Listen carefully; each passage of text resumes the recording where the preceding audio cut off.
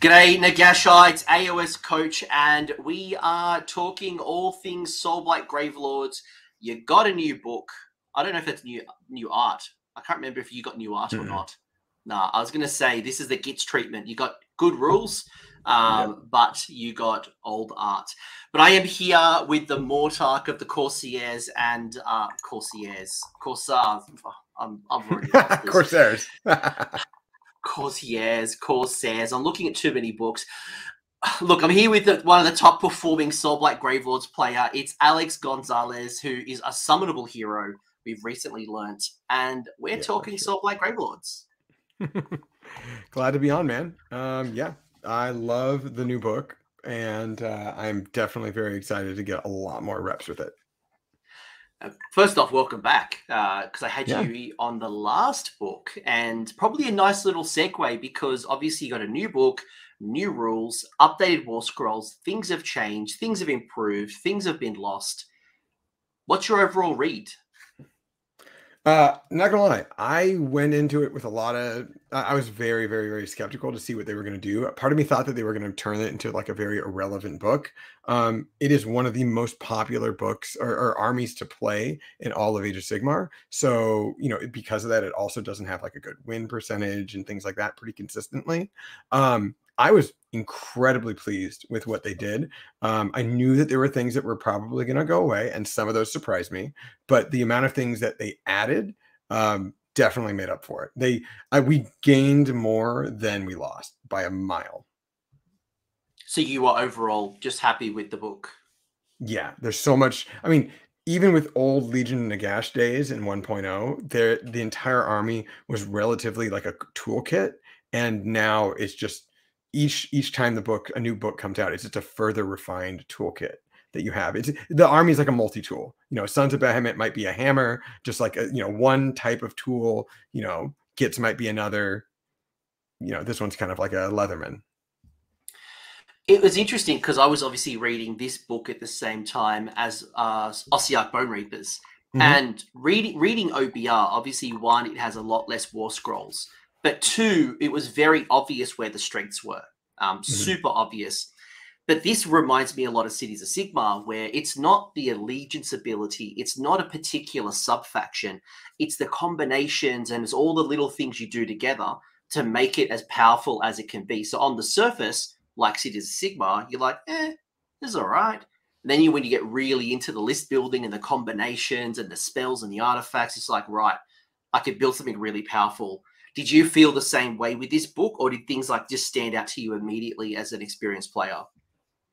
Yeah, I think that the sentiment that you have now is a sentiment that I had in the previous book, because there were a lot of different abilities and things you could do with war scrolls that weren't faction specific.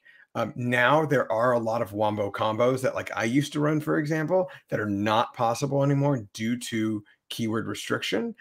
For me, it's more of the sub-factions very subtly. Well, in some of them, it's very obvious, but in others, it kind of subtly guides you by the hand to try to make a list related to, or the best optimized list for those sub-factions are generally going to be in a very specific range, at least in my opinion. There are some that have more like utility, that we can go into later, but some of them are very like, this is the one thing that they do. Others can perform multiple jobs. Yeah, you definitely feel that when you look at, let's say, Avangori, for example, it kind of forces you down a particular build. You look at, obviously, Kastalai, and it's obviously promoting like Vampire Lord and Zombie Dragon and your Blood Knights. But then there's other ones like Legion of Blood, and even like, it's actually interesting because when I got to Legion of Night, I'm like, ooh, this is different. Like, what are you actually trying to build me towards? Because in the past, I deep strike, I do all these crazy things.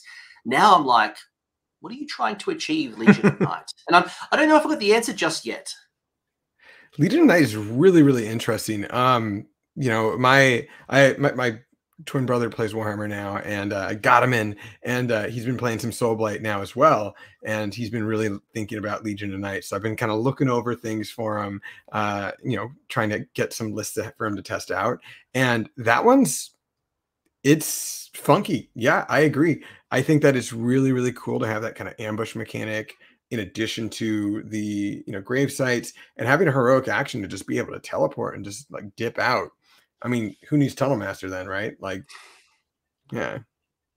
It'll probably be gone in a couple of months anyway. But from what I'm Yeah. hearing from you, you like the book.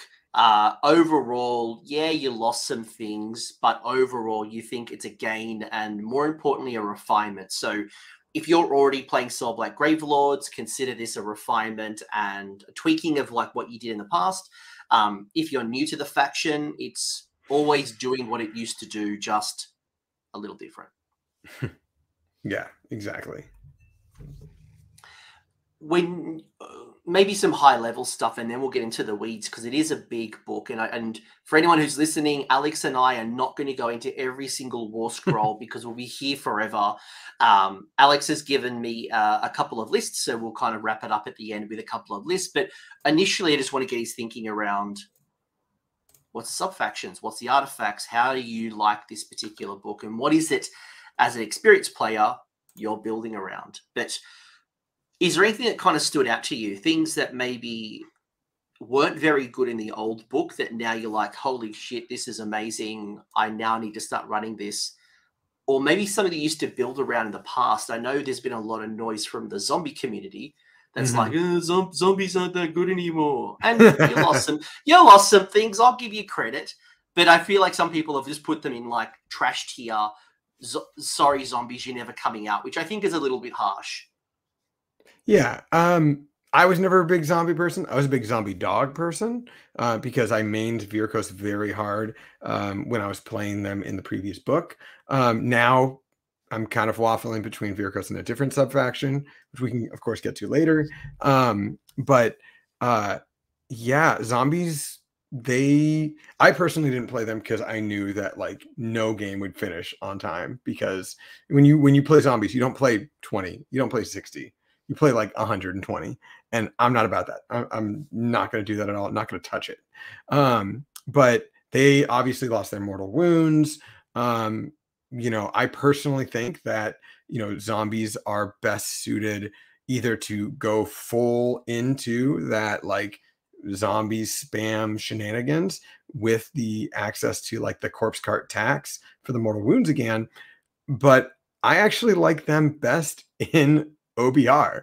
I play OBR. I have OBR. I'm not as excited about that book as I am with Soulblight, but every time I looked at the list, I thought, where's the body? Where are the bodies? And the easiest solution was for 170 points, getting that Regiment of Renown of just 20 zombies, one corpse cart. Sure can get picked out. It's a character now, though. And boom, it's got, they both have a 5-up ward if they're within range of each other. So that's helpful. It's not bad considering, and I'm sure someone's about to actually me in the comments like, OBR have no allies. Yes, these are mercenaries. These are regiments of renown. They're different. That's how you can get around it. So, but it's a good shout. It's a really good shout. But okay, so zombies changed a little bit. Is there anything that maybe wasn't very good in the old book that you think has had a little glow up? Like for me, for example, the humble skeleton. The humble skeleton, when I read that war scroll and I saw some of the changes, I'm like, yes, please. Oh, so good. Yeah. I initially, looking at the book, I was not happy to see that both skeletons and Graveguard got their attacks switched around. They used to be 3s to hit, and then they were 4s to wound. Now it's the opposite. It's 4s to hit and 3s to wound. But in the grand scheme of things, as long as you don't get roared or you have some other buff on top of you, you should be perfectly fine with hitting on 3s. And frankly, if you're not hitting on 3s, you should have some other buff that we can get into again later that allows you to almost have like a mitigation of those 4s to hit. Get extra attacks, if you will. I think that skeletons definitely got a glow up because now they can get rend, and their regrow is more than just from the things that were died that phase. I think that's incredibly helpful. But I also think Black Knight's got a big glow up, big glow up. And then I think that some of the lesser generic heroes got a glow up. And when I say lesser generic, I'm really just talking about both White Kings. And then the biggest The biggest one for me is actually more of a flavor choice. I've always enjoyed the Vengorian Lord. I never liked the model per se, so I've always like converted and stuff like that. And I'm a little fiend. I'm a little goblin for getting like old school models. So if you ever remember, if you ever played Warhammer Fantasy, the Zacharias, the ever living model, the the yes. dragon, it's a zombie dragon. The Necroc vampire. It fits on a Vengorian base perfectly. If you buy it from the Age of Sigmar days, it comes with the appropriate base. And I swapped Zacharias. I custom built a saddle, and I put a Blood Knight, an old Blood Dragon Vampire Lord on top with a pike, and that's been my Vengorian Lord. He's been collecting dust, and the Vengorian Lord, in my opinion, got a gigantic glow up with more consistent attacks, less randomness with not being able to do anything for like bloodlust or whatever. I think that thing got a giant glow up. Yeah, I would agree. That to me, like the minute I saw both, is it Lucavi and the Vengorian Lord lost that ability, like in the hero phase, you roll the dice, they go crazy and they can run and charge, but they can't use certain things. That consistency as a tournament player, chef's kiss. I absolutely love it. But it wasn't all like sunshine and rainbows, what's his name? Manfred. Manfred lost his little teleport shenanigans. He can't yeet out of combat. Like there's so many little micro changes, and the way the White King kind of interacts. Like I mentioned, those little minor heroes like Torvis and Gorslav. I'm like, ooh, I'm now kind of interested in those. Like they never really interested me in the past. Now they've caught my attention. Yeah, they each have gotten very unique. I'll say, and I'm familiarizing myself with Manfred again. Manfred didn't necessarily get like a debuff. He just lost his like very explicit kind of benefit of being able to dip out whenever he wanted. Being able to do an out of sequence like charge and being in Legion of Night is super duper helpful. He got extra attacks for his sword and I believe for his glaive as well. But I'm double checking that right now. But he did lose his command ability. It used to give you +1 to hit and +1 to wound aura. So that's true. He did lose that, which is really, really unfortunate. And it was just one extra attack with his sword. But he gets the War Master ability, which is really, really helpful. And FYI, though, unlike OBR, which have 3 War Masters, 2 of which are faction specific, none of the War Masters in Soulblight Gravelords are faction specific. Granted, they're not going to be nearly as useful if they're not in their own sub faction, but none of them are faction specific. The Sword of Unholy Power, I think, has a lot more very explicit verbiage, which I enjoy. And the fact that he has, he can give strike first, or he has strike first when he makes a charge, I think kind of makes up for the dip in combat because, I mean, if he gets alpha, he gets alpha. But I think it's more of a lateral move than it is him getting nerfed. I think it's just we're looking at him and he was, blue and now he's orange. Yeah. I'm not saying Manfred got nerfed. I'm saying he got changed. So sure. And but you make a good point. And the fact is that he might have changed, but he's still viable, I think is what I'm hearing. Yeah. I'm going to ask a question that came from Discord, and then I'm going to bring up the rules because we are getting into the weeds, which is what I wanted anyway. And I want to get your opinion and your thoughts around the different rules.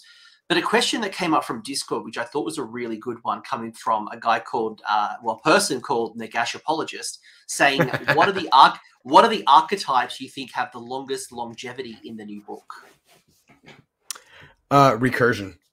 Being able to have being able to be that person where you're going to be able to get hit and be able to take a punch and get right back up. That's the mechanic that's always existed. And that archetype is further reinforced in this new book because even in 1.0, now granted, half of 1.0, no Death Army had a book, but when Legions of Nagash came out, you recycled at the end of the movement phase. You could still make a charge, and now you can't, but you could do that. And then with the book before this, you know, it was the end of the turn. So they're bringing a lot of things back into line with a very, very, very first book that wasn't actually called Soulblight Gravelords, but for all intents and purposes, it was. So they have been able to kind of like keep this very, very, very consistent theme. And they've changed it in a few ways. I mean, I was a little disappointed to see that the generic spell that every caster knew, which was Deathly Invocation, to just bring, you know, 3 models back to a unit, that's gone. But now the Deathly Invigoration of just bringing things back in the hero phase is a flat 3. And if the unit's near gravesite, it's +1. And if you're near a Mortis Engine, which is good, I think it's good. It's not, shouldn't spam them, I don't think, but they're incredibly good. If you're near that as well, then you bring 7 models back, basically. Yeah, and if you really want to bring back models as well, obviously we'll talk about Nagash, and I will get your opinion on Nagash in due time, because he did get I will say he got a glow up on his War Scroll, but he also got a glow up in the point. So we'll talk a bit about later what your thoughts are with Nagash. Is it worth it? What would you need if it wasn't worth it? There's a lot of really cool changes, and I think Soulblight Gravelords is a list builder's dream. It's like a really nice delight because you can do so many things. And look, whether you want to run Blood Knights, whether you run zombies, skeletons, you want to run Black Knights, there's something in here for you. And look, when we talk competitive, there's going to be some optimum choices. But if you do want to run some type of list, I feel like you know, there is a build for everyone. Unless you like shooting. Yeah, then there's not much you can do there. There's some random shooting, but not much. Yeah. No, although some people, I remember seeing some rumors like, oh, they're going to get skeleton crossbows. Yeah, that didn't happen. Literally never going to happen. Never going to happen. Sorry. But in fairness, like, look at those Nighthawk crossbows. Like, maybe you don't want them. Yeah, Jesus. Yeah, that's true. Oh, all right, boy. So we'll skip the Cursed Legions, the Cursed Bloodlines, because we'll get to the proper rules down the track. But when you look at the Allegiance abilities, you got the Endless Legions, the Unquiet Dead, Deathly Invocation, and Deathless Minions. As an experienced player, what do you see? How do you think about this for your list construction? Like, talk to me. I assume everyone's read the book, or they've at least listened to me read the book to them.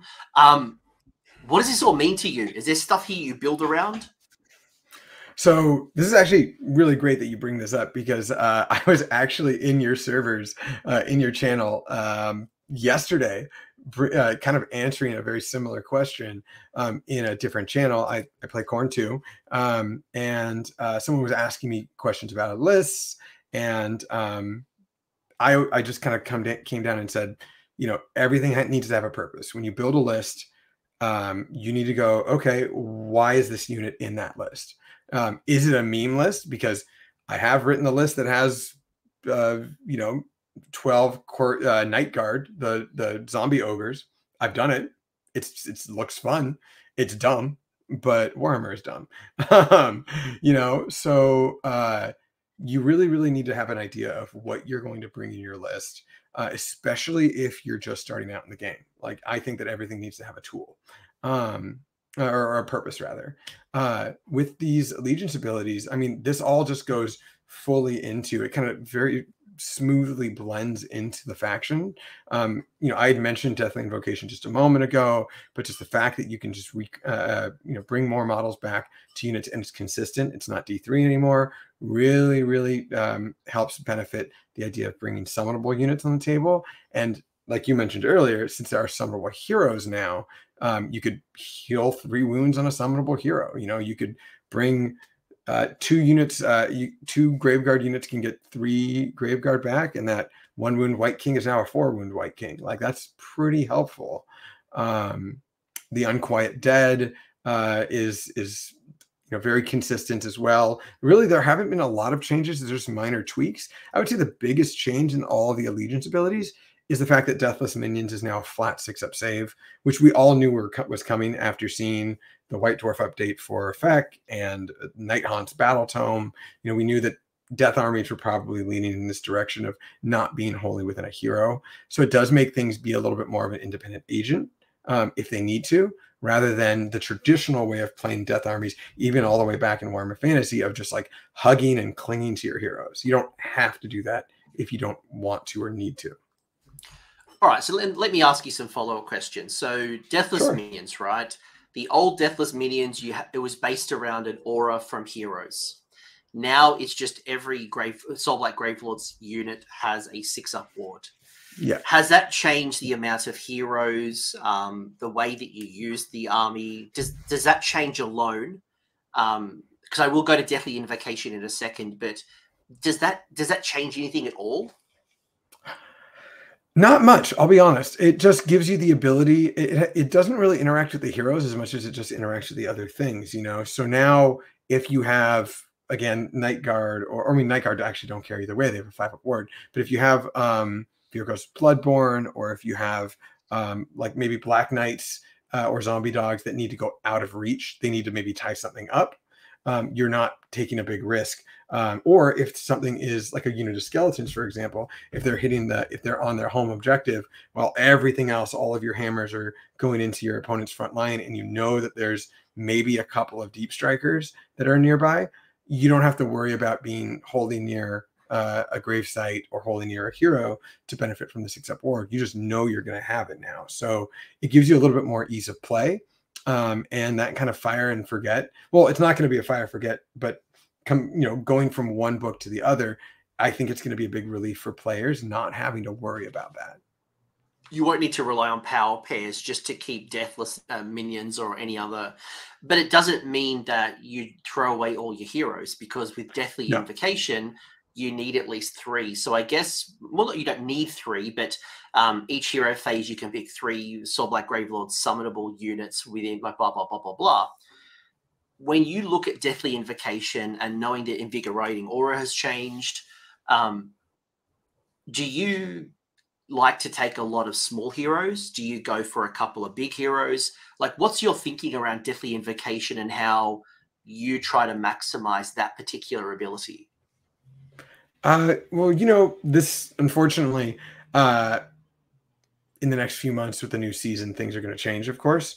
Right now, time-stamped, I would usually only bring maybe 1, maybe 2 Galatian champions to try to benefit from maybe backline abilities, while you have some more heavy hitter heroes a little bit more in the front. But the fact that you can have, I would only really have 1 or 2 small heroes unless you're playing Vyrkos for a very, very specific reason. But for the most part, I think that most armies in AOS are going to have anywhere between 8 to 12 units. So, when you think about how many things can be affected, not very many, especially when you have very large, like, if you have a zombie dragon, that alone is going to mean that, like, you're not going to have 14 units. You shouldn't, at least. And so you have maybe 3 or 4 heroes in your list, I think you're fine. The previous book, I really don't think it's unchanged when it comes to that, because I'm thinking of my lists from before, and I had around, no less than 3, no more than maybe 5 heroes. I generally ran around 3 to 4 in my previous list. So I don't think it's that much of a change. Yeah, like, I guess there's a couple of things, like, and obviously this is where the archetype and the builds are going to change. Like, for example, if I run a zombie heavy list, I'm going to need, keeping 60 zombies wholly within 12 can be difficult. So I might have a hero following. If I'm throwing Graveguard up, you might have the Vampire Lord or the White King. But what I'm hearing is that you still want to have a couple of heroes. You don't want to lean in necessarily to all the heroes, because you still need the troops.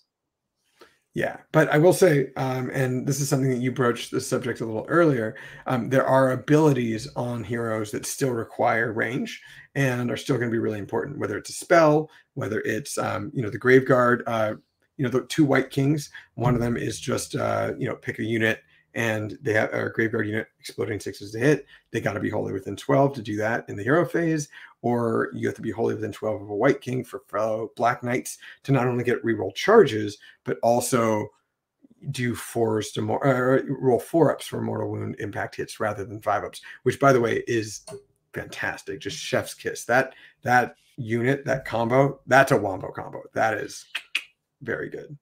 I was so happy to see the Black Knights get a glow up and then a reason to take the White King on Steed, because I'm like, yes, this is the power pair that I've been waiting for. Oh yeah, and the fact that you can just keep them both in the grave, be 9 inches away, and get those reroll charges is very sexy. It's fun. Speaking of the grave, nothing really changed with the grave sites. Is there anything that you would like? You mentioned the Black Knights being from the grave sites. Is there any other interesting interactions you've noticed that I'm just trying to think, has anything been added to the army that would now encourage you to start them in the grave site as opposed to on the table? I don't think there's any new rules when I'm thinking about it. Well, you'd want to do it because of the Graveguard's reroll charge ability, but yeah, you wouldn't keep them in the grave. You wouldn't keep them on the table. You would put them in the grave because of that reason. At least in my opinion, because then you can do the reroll charges relatively easily.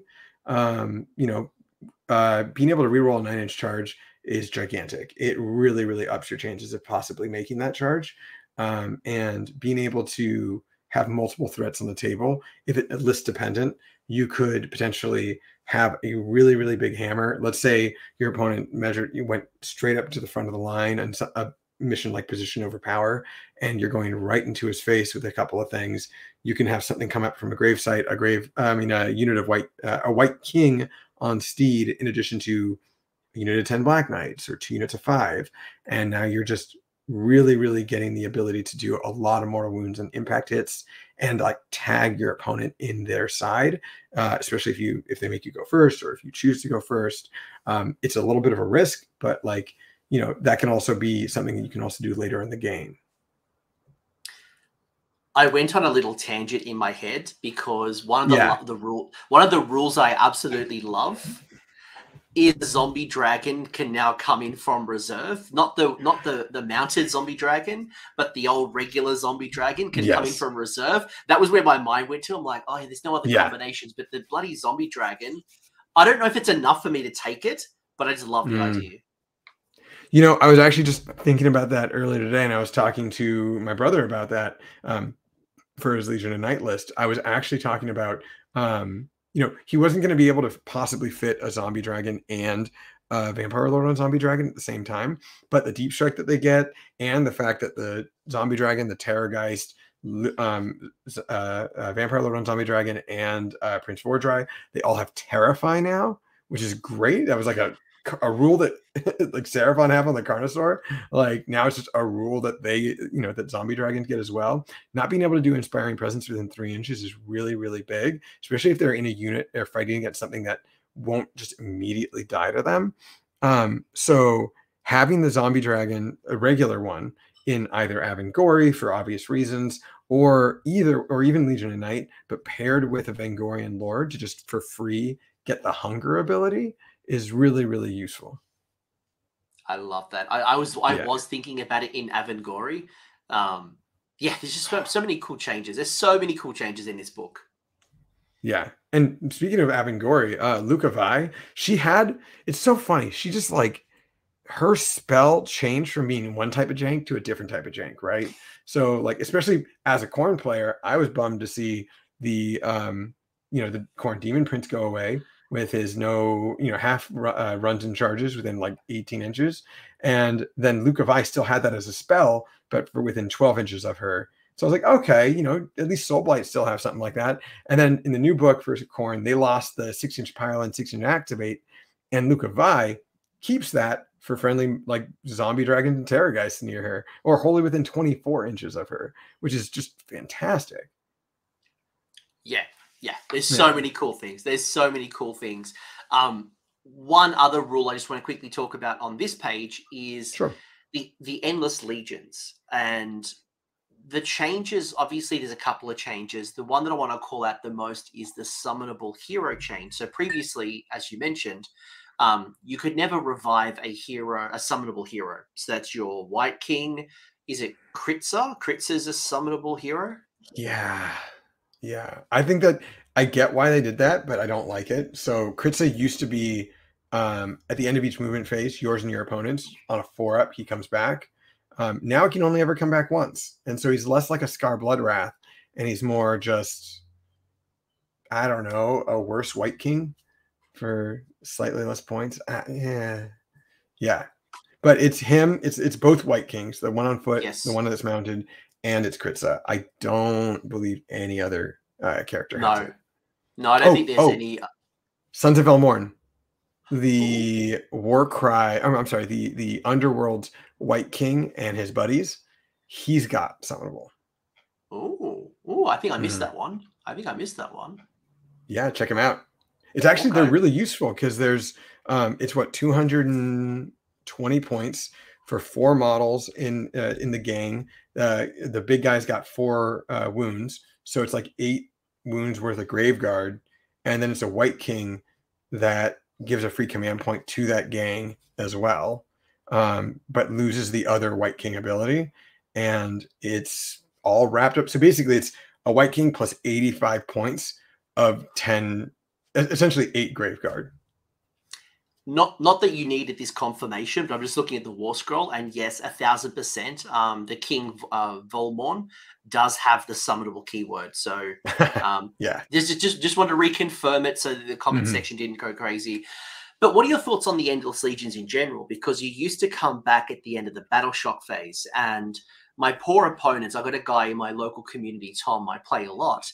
The guy has never rolled a Deathless Legion in his life against me.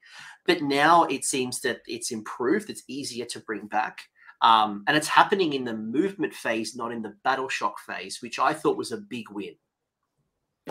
Yeah, I do agree that it is a pretty big win. That it is kind of in the middle of the turn. It really makes your opponent think, because it's not the end of the turn. You guys aren't scoring points, and it's about to be a roll for priority, or it's about to be the other player's turn. You guys know, it's kind of like more of a disruption for your opponent, maybe morally on the other side of the table. But I don't really like the fact that they can't charge, and they basically can't do anything. They're just there. They exist, nothing else, when they come onto the table like that, which is unfortunate, but I understand why. There's only so many things you can do without, pushing the boundary of being a little too strong. So they played it really, really safe with this. Games Workshop did, which is fine. But I do like the idea that things are easier to come back. A 3-up in your turn, basically a 4-up in your opponent's turn for normal units. Otherwise, it's a 4-up and a 5-up for these characters. And the verbiage of recycling things is a lot more explicit, because there used to be a lot of hubbub about, if a zombie unit dies and they come back from the gravesite, can Korslav also bring a unit in? And now there's just no questions, no kind of TO. Like I have a question here. It's just very, very plain, which I really appreciate Games Workshop's been doing. It's cleaner, because it used to be like on a 5-up. Then with these conditions, it would go down to and obviously in the right combination, you could get it to 2 or 3. Sure. But now it's just flat 4, obviously +1, which is great. Mm-hmm. I'm a big fan of it. I think that overall it is going to be more consistent, especially if you start losing things in the first turns. Like if you get alphaed really hard, you're probably going to get some units back, and your opponents, if they've alphaed you, they probably aren't controlling the objectives that you can plop your guys on top of. So super duper helpful. Yeah. Anything else you talk about with the allegiance abilities? Well, I guess one more thing, with Endless Legions, there is a really, really, really big change too with the fact that not only in the previous book, you could only set up units from Endless Legions wholly within 12 of a gravesite. In the book before that, again, going with that theme, what's old is new again, you could bring it in from a gravesite, or you could bring it in from a hero.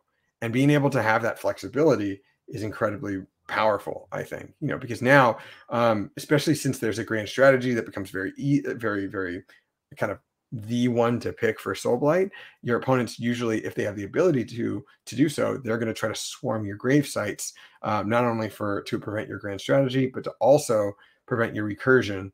Now you don't have to worry about that as long as you aren't like completely getting decimated and you still have heroes. Assuming you're not being decimated, there should always be somewhere that you can bring back bodies. Exactly. And when you go to like putting down your 4 grave sites, keep that in mind. Have like an emergency grave site where, at worst case scenario, you're going to be able to bring something back. Mm-hmm. Actually, speaking of that, how do you like to place your grave sites? Do you have a rough thought? Obviously, every battle and every mission and every opponent is going to be different, but do you have like a rough recommendation for someone getting started with putting down their grave sites? Yeah. The easiest way I would explain it is to try to be where the objectives are not.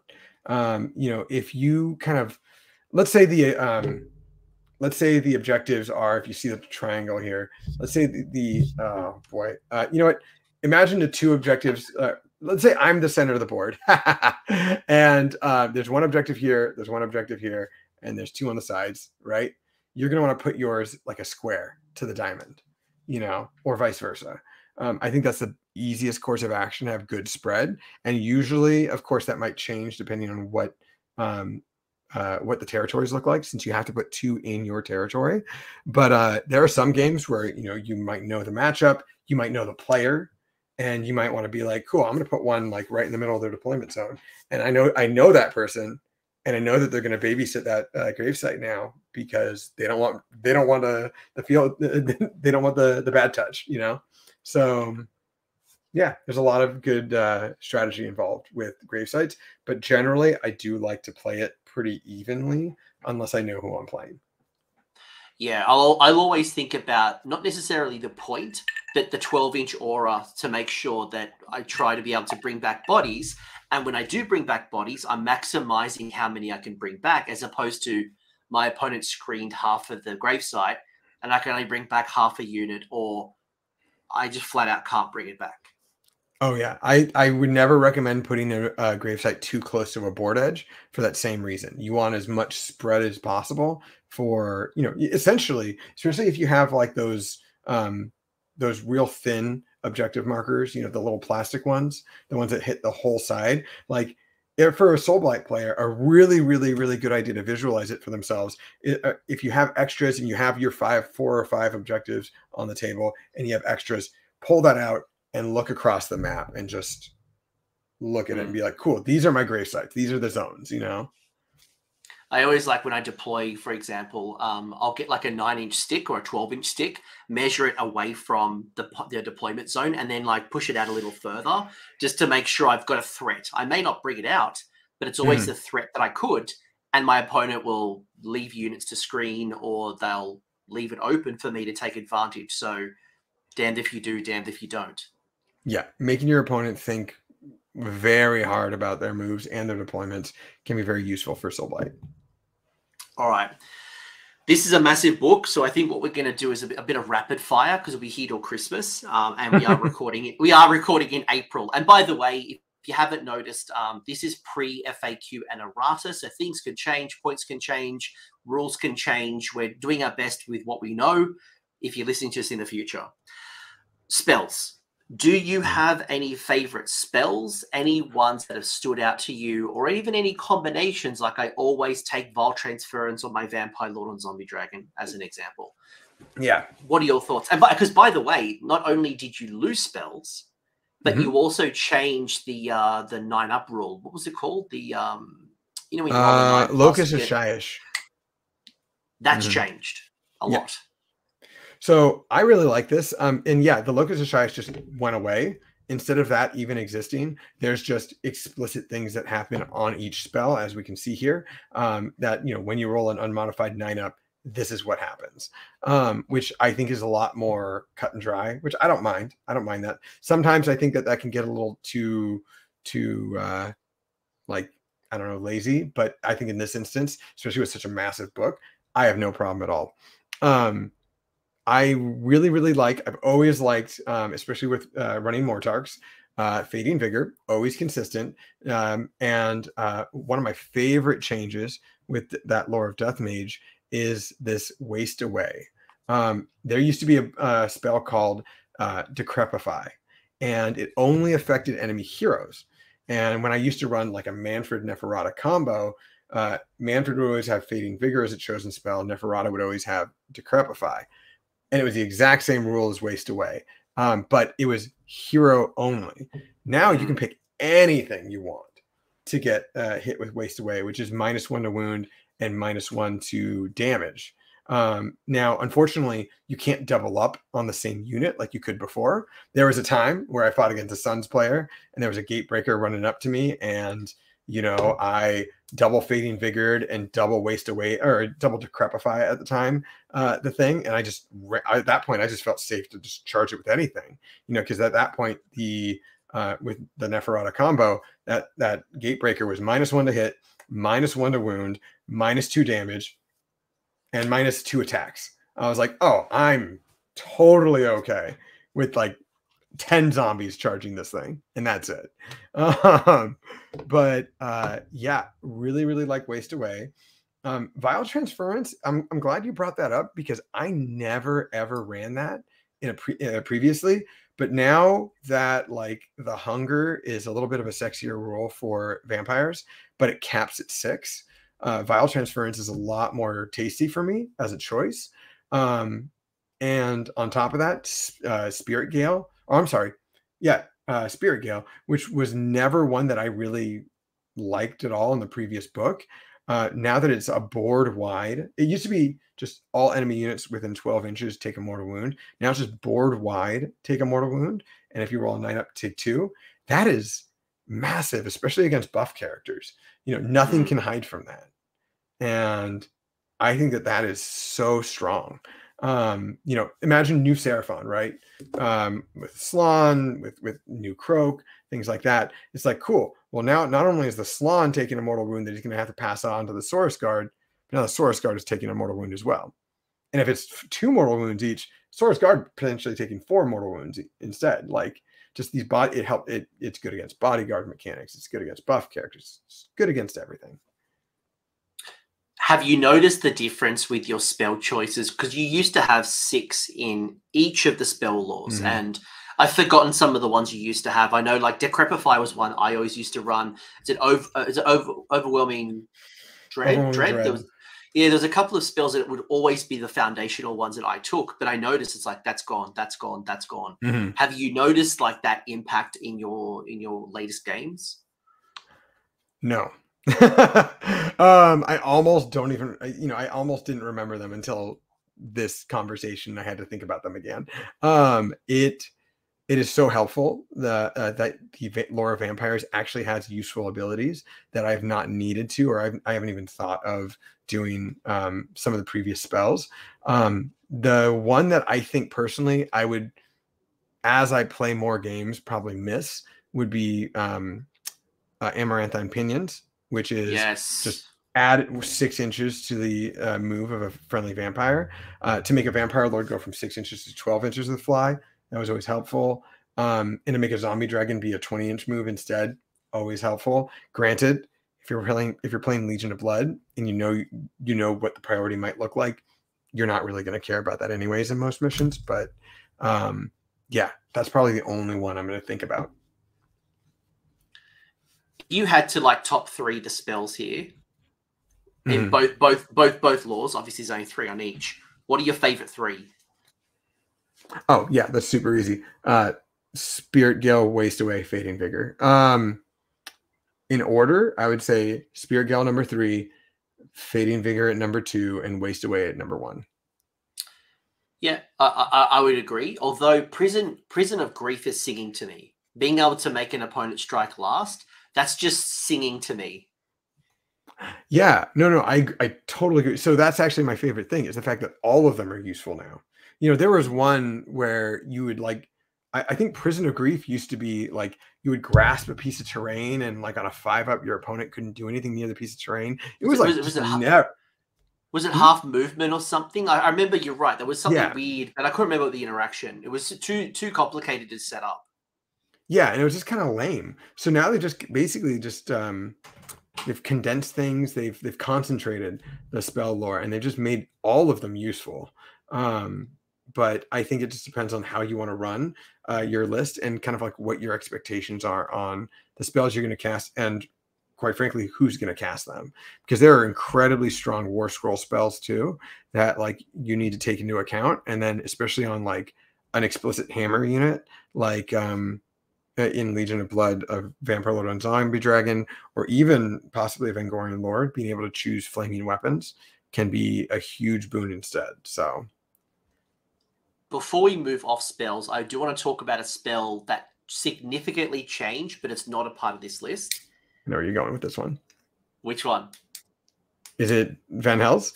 Yeah, Van Hels. Yeah.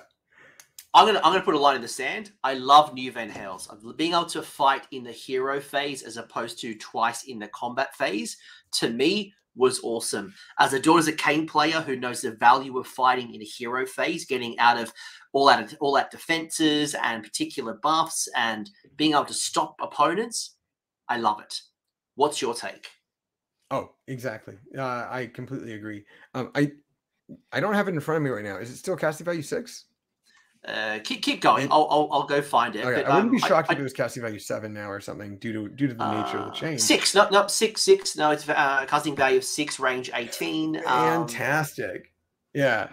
I love that one. I think it's super helpful. I mean, before it was kind of like a if I have a necromancer, then maybe my grave guard get to activate twice if they don't just get nuked by the thing that they've already. It would almost never matter, because if I had a necromancer, which was a big if, I either deleted the things I hit, so I didn't have to worry, and there was no second activation, or I wouldn't hit very hard, or I kind of like my eyes were too big for my stomach, and then all of a sudden they respond back to me and they just wipe that unit or severely disable it, and so my second activation either doesn't happen or doesn't matter. So yeah, being able to have the ability to just immediately attack in the hero phase, especially now that I've got like corn reps under my belt, holy crap, like with Soulblight, that is so good. Whether it's Graveguard or even just the ability to do extra pile-ins with dire wolves, with that can be like, the possibilities are pretty much endless. Yeah, because it's just summonable. So obviously your zombies, your dire wolves, your Graveguard, your skellies, your black knights, your white kings. King, yeah. The Vyrkos Watch Captain guy is also summonable. I did check him earlier. Yeah, sick. The skeleton. So I'm a big fan. I'm a big fan of the new Necro. He's so cool. Mm-hmm. Yeah. Thanks for entertaining me on that one, because I'm like, oh, that's a big. I thought that was a big change, because it was like everyone runs Van Hales. Everyone loves running a little Necromancer with hat. Now you've got a whole bunch of allegiance abilities between the different cursed bloodlines or whatever it was. Without going into the weeds of it all, sure. What's your thoughts on Legion of Blood? Oh, just at a very high level. Yeah. So you know who one of my good friends, Jeremy, he plays a lot of the armies I play nowadays, and he loves his Legion of Blood. And in the previous book, he was big Legion of Blood stan, and I was kind of like, I get it, I see it, that's valid. I like Vyrkos, and I still do. I still really like it, whether it's the aesthetic, whether it's the rules. Big fan. But now they got me playing Legion of Blood, because these abilities, these rules, which again, like you said, we don't have to go through because they're right here. They are so useful. Like, just the unparalleled expertise is just, to me, a cooler, radder version of like the equivalent that like ogres get, So like, if the hero's not in combat, he's a good they're a consistent caster. If they're in combat, then they're way scarier in combat now. Being able to make a zombie dragon, 4 attacks at the lance, 4 attacks at the maw, and 8 attacks for the claws, like, oh, so good. Like, or the Vangorian Lord having 4 attacks with his Gordren's talons, which, by the way, got a like 200% glow up compared to the previous version of that weapon. Like, there's just so much usefulness in this army. Yeah, and anyone who saw the White Dwarf where this got introduced, you had to choose whether they got one or the other. Now you get both, which is brilliant. Really? Yeah, so when White Dwarf brought in the Legion of Blood ability, this particular unparalleled expertise, you had to pick whether your vampire was empowered or but and obviously if you were on foot you get like 2, and if you were on a vampire on you're right. Dragon, No, it's only 1. I don't know why I forgot about that. That was in the previous book. Yeah. But it's a great little ability. Maybe before I get your favorite command traits and artifacts, do you think I have to run Neferata in a Legion of Blood army? Like, is that like a must auto include, or can I run a list without her? Yeah, you should be considering your army list at 1,610 points, because you're going to want to add Neferata always. You know, the usefulness that she gives you in the list is massive. Again, she's a vampire hero, so she benefits from unparalleled expertise, and she's a level 2 caster. And she has, especially if you don't have any necromancers in your list, she is your consistent Laura Death Mage caster. I can tell you, even at that, all of last like ITC season and stuff like that, being able to use my command points and then have like immediately was useful, but also like I would almost never have command points throughout the actual round, because I would almost always, especially with Neferata and Manfred together, you know, use both their command abilities and have their auras. Now Neferata's aura is just an aura, right? Like, boom, don't even have to worry. Her D6 heal instead of D3 became one of the most insane rules I think I've ever read in Age of Sigmar. So, or since like 1.0, where whoever had the longest beard, you know, got a benefit, you know. But yeah, Neferata's Legion or Mortarka Blood ability is incredibly powerful, mission dependent, of course. And I really, really think that it's going to be something that you're going to see a lot of people play. But it's going to be something where I can see you have to think about it, because if you aren't like a 1-drop list, then you might suffer from it. I personally don't think you should be a 1-drop list in this army, but there's just so much usefulness, especially compared to, or when you look at Neferata and all the rest of the battle traits. It's just, yeah, I'm rambling, but very no. I'm a massive fan of Neferata, I think, and yeah, like her bubble now doesn't cost a command point. But speaking of command points, you look at that Immortal Majesty, and when you use this heroic action, making your opponent spend 2 command points to issue all-out defense and inspiring presence, that's brutal. And then, as you mentioned earlier, some of your units now having the new terror ability, forcing opponents to not be able to use inspiring presence in general. So if they can't use all-out defense or spending extra resources, and then they run away if they can't use inspiring presence. So I love it. I love it. It's so useful. And you got to also remember that like Neferata could get premeditated bloodshed. So, you know, she got, I think, an extra attack on her, or she's going to get an extra attack with all of her attacks in combat. And then on top of that, they're going to be +1, or I mean, they're going to ignore ward saves. That is going to be massive. Like, just straight up very strong. If I was going to run a Legion of Blood army, what would be your favorite command trait and artifact, if any? Maybe you go universal artifacts, but do you have a favorite command trait and artifact from Blood? Good question. I mean, I think that they're all useful, but when it comes down to it, some of them are going to be irrelevant against other armies.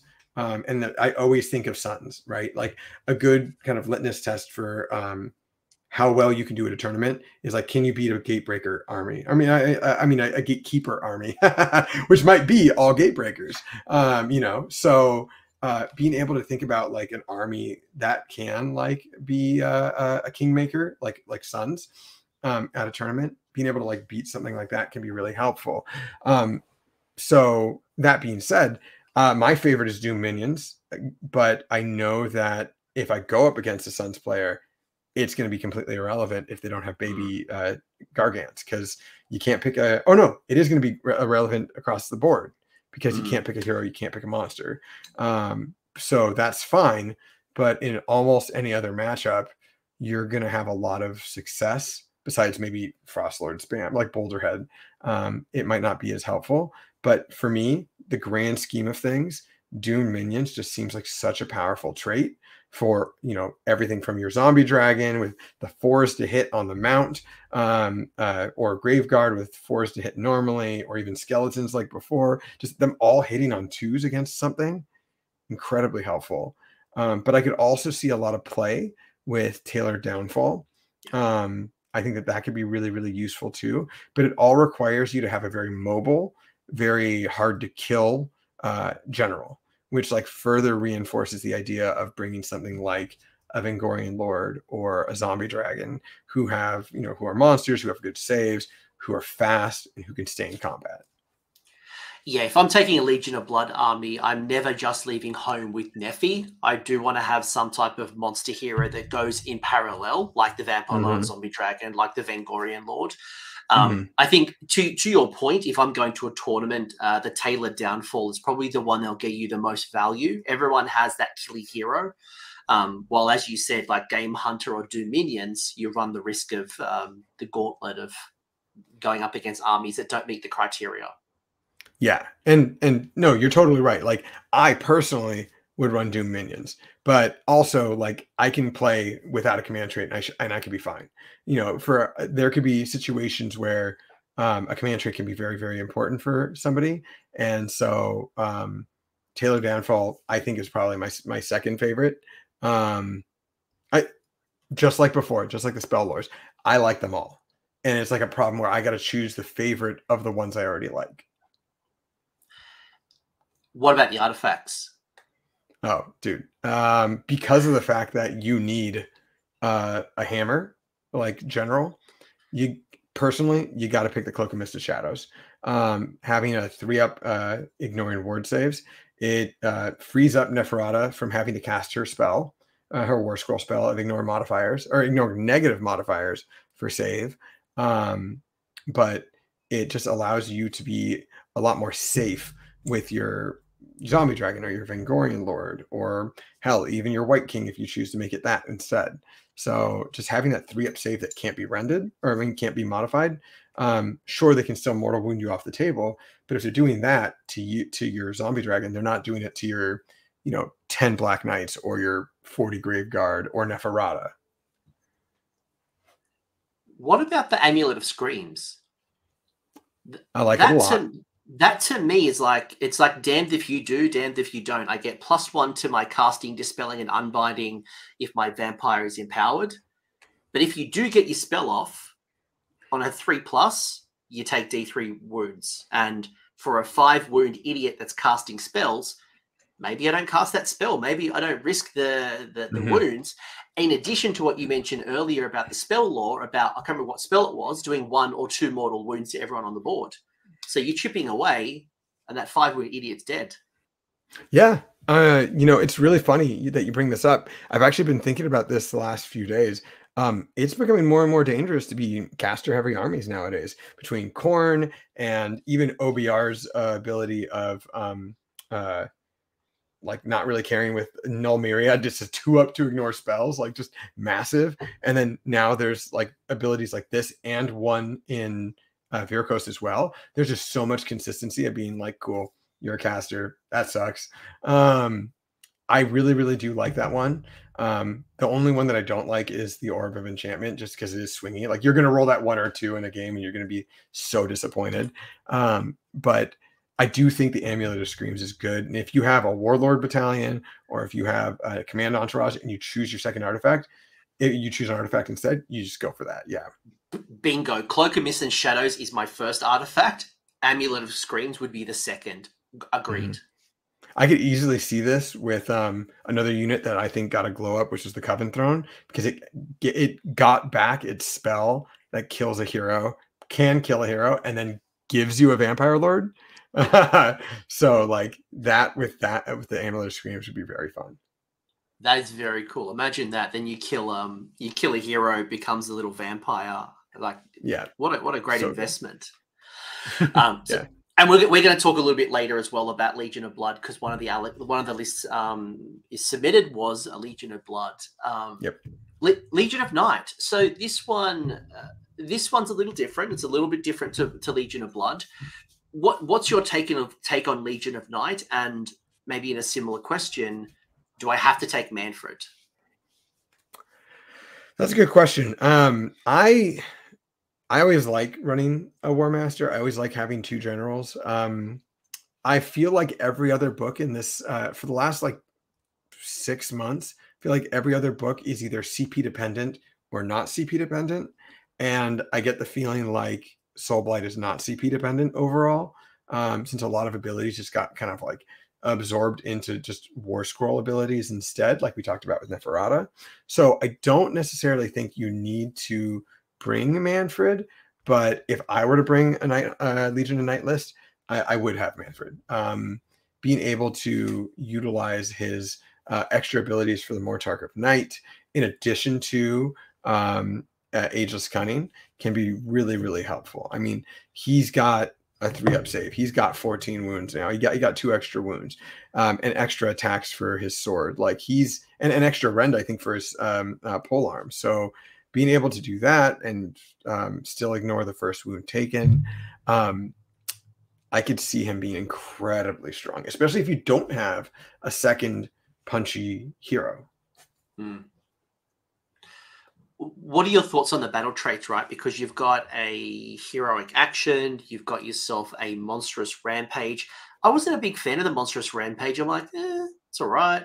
I mean, Pestilential Breath and Death Streak are, they're not the greatest. And is it Pestilential Breath got worse? Like it's got now so much better. Oh what? No. So Pestilential Breath used to be 1 attack, 1 shot.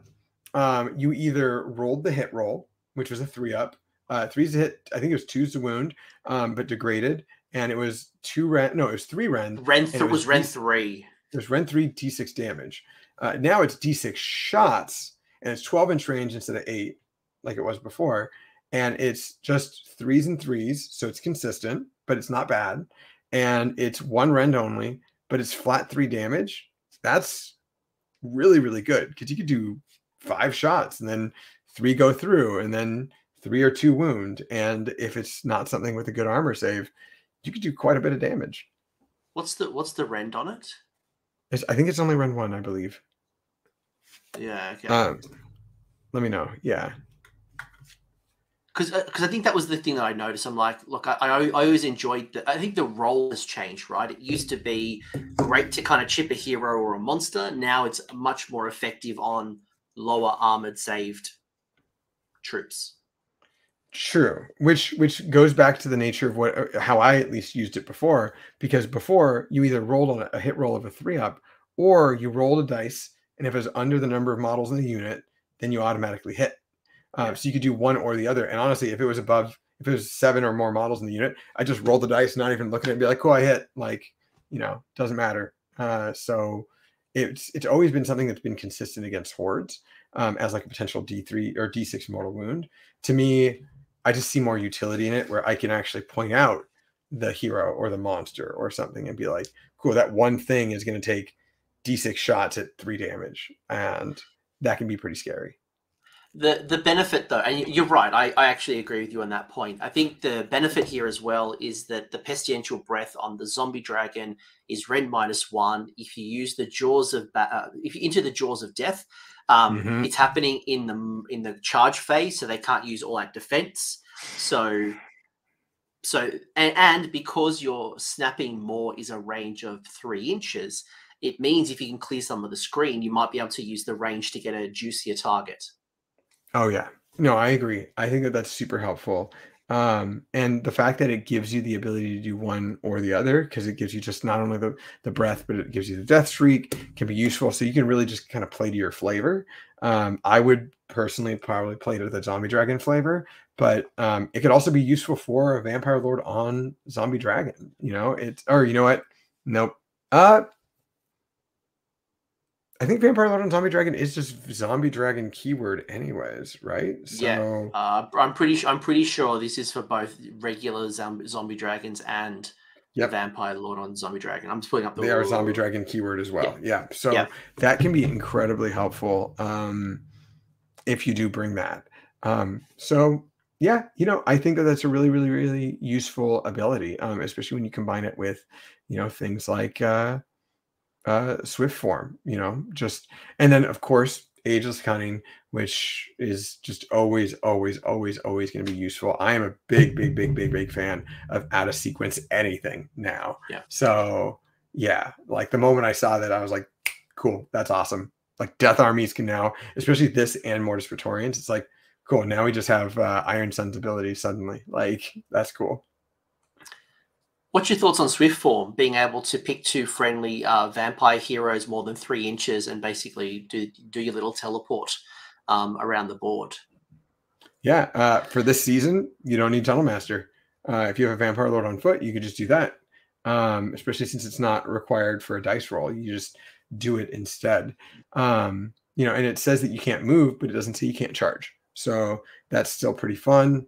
I think that you have a lot of ability, and there's a lot of synergy there with Legion of Night's just other core mechanics, and the fact that you know you still aren't taking into account yet the gravesite mechanic or the 2 unit or you know the 2 units that are conditional battle line like bats and Vargeist do get just a natural kind of deep strike, a teleport onto the table anyways. So there's a lot of like usefulness with Legion of Night and Swift Form. Okay. How would you use Swift Form? Primarily, I would just use it instead of Tunnel Master. I would just jump on objectives. And the fact that it's a vampire hero, but it doesn't specify Vampire Galatian Champion or something like that. So you could pick 2 units, one of which could be just a Vampire Lord on foot, and boom, now he's getting your you know, he's doing the why can't I think of the battle tactic right now? The generic one, the easy Desecrate? No, not desecrate. Oh my gosh, what is wrong with me right now? Doesn't matter. It's just the one where a galley vet holds an objective outside of your territory. I've been playing Suns. I don't care about those battle tactics. You don't care. Okay. I cannot believe why I'm just like, you know, going with writer's block right now. Yeah, oh good. Someone in the chat will remind us. Like I was about to say, like, Aegis cunning. In like 20 minutes, I'm gonna be like cutting maneuver. Cutting maneuver. Boom, cutting maneuver. I don't know why I couldn't think of that name. So it's just a free cutting maneuver basically without having to worry about Tunnel Master. And then yeah, if you want to put pressure, you could throw Manfred and teleport him up the board, or you could you know, put a zombie dragon where it needs to be to put pressure, even if it doesn't even charge.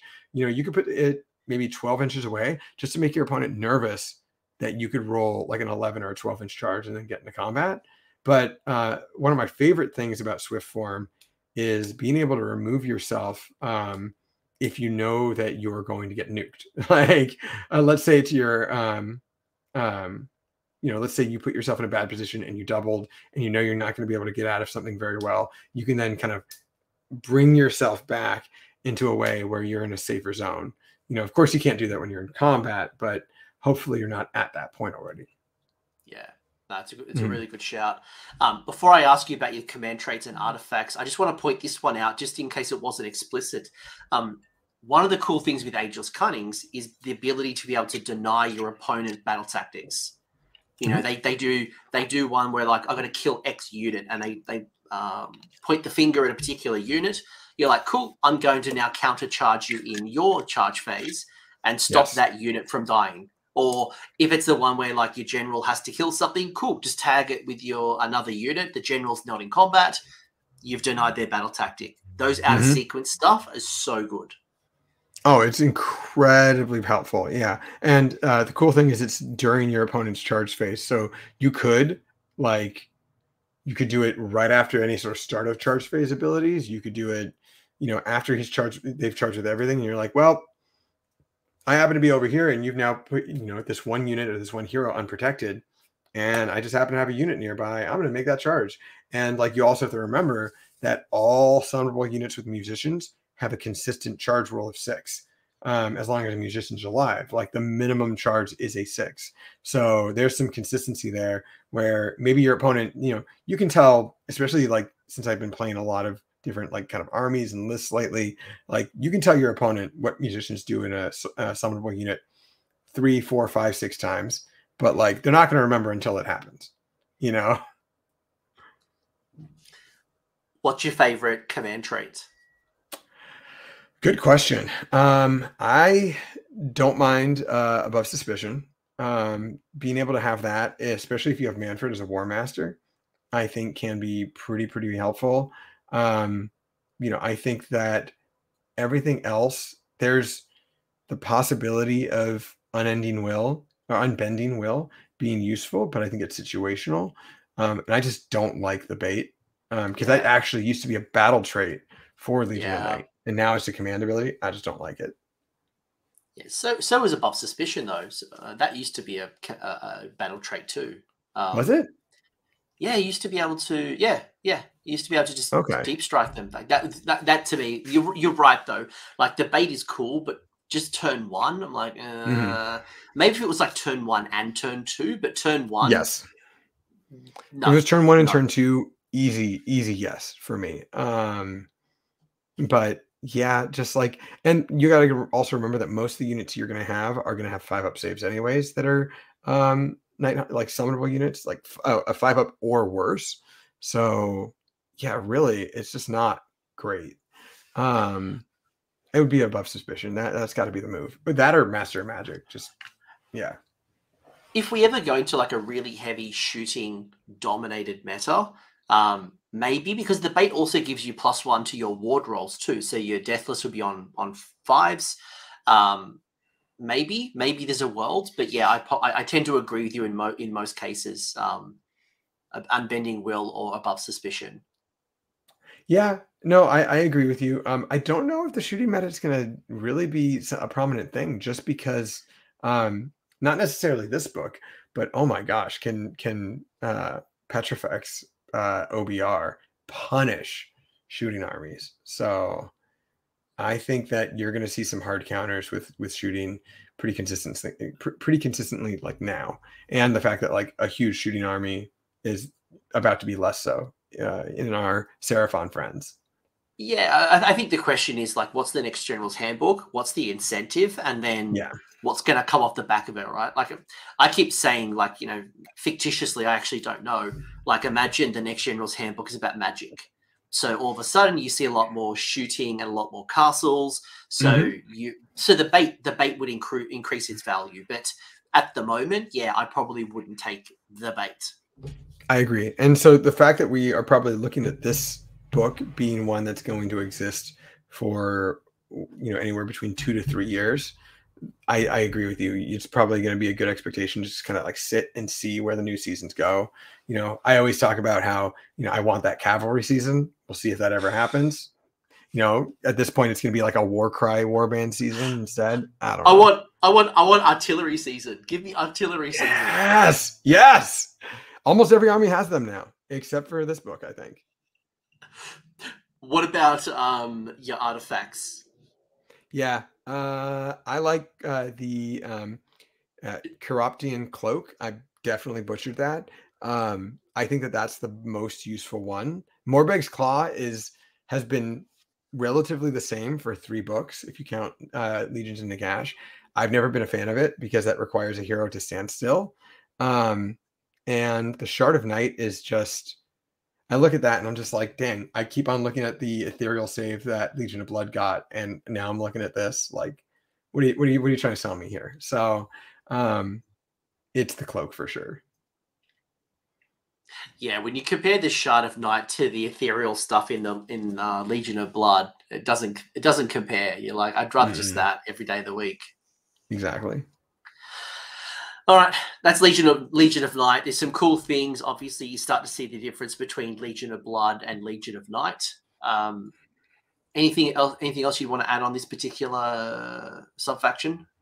No, I think that if you like moving across the board and having board presence, this is the faction. But yeah, I play a lot of Legion of Night. Unfortunately, I'm looking over the fence. seeing that the grass is greener. And Legion of Blood was what I would play moving forward. I think it's just too. It's too attractive. Like sure. I put it out there. Yeah, it's very shiny. Vyrkos. Vyrkos is Vyrkos, right? Like you still are focused on your little wolfy heroes. You have a new Ivia, the new vampire lord on foot. Very cool. Well, she's very, and I'll ask your opinion in when we get to the war scroll. But what are your thoughts on this one? Oh, yeah. So like I said before, I've always been a big fan of Vyrkos. I kind of like the aesthetic. It's very different. Lore-wise, it's very different as well, which if that's your kind of thing, it can be fun. And I have always enjoyed the wolves. I would usually run 20 and have 10 to bring on the table from Chadakar. He never skips leg day. He always goes for those narrow squats. He always goes for gigantic quads. But I've been a big fan of just seeing how this is. Now, I will say I have not gotten nearly enough reps with Vyrkos that I've wanted to get in yet, but I'm very confident that if you don't run Legion of Blood, and it's not even like one is better than the other. I think that more people are going to gravitate towards Legion of Blood because it's got more obvious, straightforward, this is how I'm going to win mechanics. I think that Vyrkos has a little bit more thought that needs to be put into it, but I think that it's going to be just as strong over the course of the entire game. There is something that you have on there that's awesome, which a lot of people were very taken aback by with the command traits and the artifacts and how they can be put on a unique character. And I knew people were like, oh, that's going to get FAQ'd, or, oh, that was a misprint. I'm like, you look at the rest of them and they don't have any kind of verbiage like that whatsoever. It's very explicit. And to me, it's also very explicit that it's done from a sales point, because there's one Legion of Night hero. There's one Legion of Blood hero. There's one Kastalai Dynasty hero. There are 7 Vyrkos heroes, right? So they're gonna want you to use the characters that they got you for, and they're all named, aren't they? Like there's no unnamed Vyrkos hero. Like there aren't, and even more so, even more leaning into that point, there are non-hero units that are Vyrkos keyword as well, which goes further into the Curse City things, which other units don't have. So, we're looking at Bloodborne, we're looking at the Night Guard, we're looking at the Vyrkos gear. And so, like, it's pretty cool that they have all these kind of little mechanics that can be integrated with them. I'm a big fan. So I'm somebody that doesn't run Vyrkos. First, the aesthetic doesn't draw me in. That's fair. I'm probably more like Interview with a Vampire, Dracula. Like if we go back to OG stuff, Alex, like I would definitely be like Von Carstein or Lamia style. That's kind of my jam. Yeah. But tell me about this. Like, how does this army actually work on the table differently to like what I would experience in the past with Night or Blood? I am going to I'm going to say it as simply as I can. You can run Graveguard in any subfaction you want, and it's going to be good. But if you want to run Graveguard, run them in Vyrkos. Like, if you're going to run more than one unit, rather. So if you want to run 20, you can just throw that into any of the subfactions. Kastalai, I kind of sleep on that subfaction, but besides that, 20, whatever, do it. If you want to run more than that, if you want to run 40, if you want to be saucy, yeah, Vyrkos for sure, now and forever, or at least until the next book. It's just the benefits that you get for summonable units, and the benefits that you get for units near certain characters. There are so many kind of interlapping or overlapping rather, kind of buffs and abilities that can help improve your army that don't like counteract each other. There's a lot of them, and I just see a huge amount of utility in this book. It's in this subfaction specifically. Hell, look at the fact that you can bring extra bodies on the table. We don't have the War Scroll for Belladama up, but she has a spell, which is... I love that spell. That spell. It's so annoying, but it's so good for a shooting meta. It's 6 is a hit cause, 2 hits instead of 1, and it used to be wholly within 12 of her. Now it's wholly within 24 of her, and it's only casting value 6, and she's +1 to cast. You know, so very easily, you know, you just put 70 points in, you get an Unholy Lodestone Corpse cart, and that's going off very, very easily. You can put in your Arcane Terrain as well if you get lucky on the map, and now it's just laughable unless you fight against something that can unbind super easily. So, you know, who needs a White King on foot when you have a huge chunk of the table that's giving those Graveguard the same buff? You know, that's also hard to kill because she still has like a bodyguard mechanic with Direwolves. So on top of the fact that you can add Direwolves to units, and you can add an extra unit of Direwolves onto your army. So like every army, when you look at a wounds count, just add 20 to it.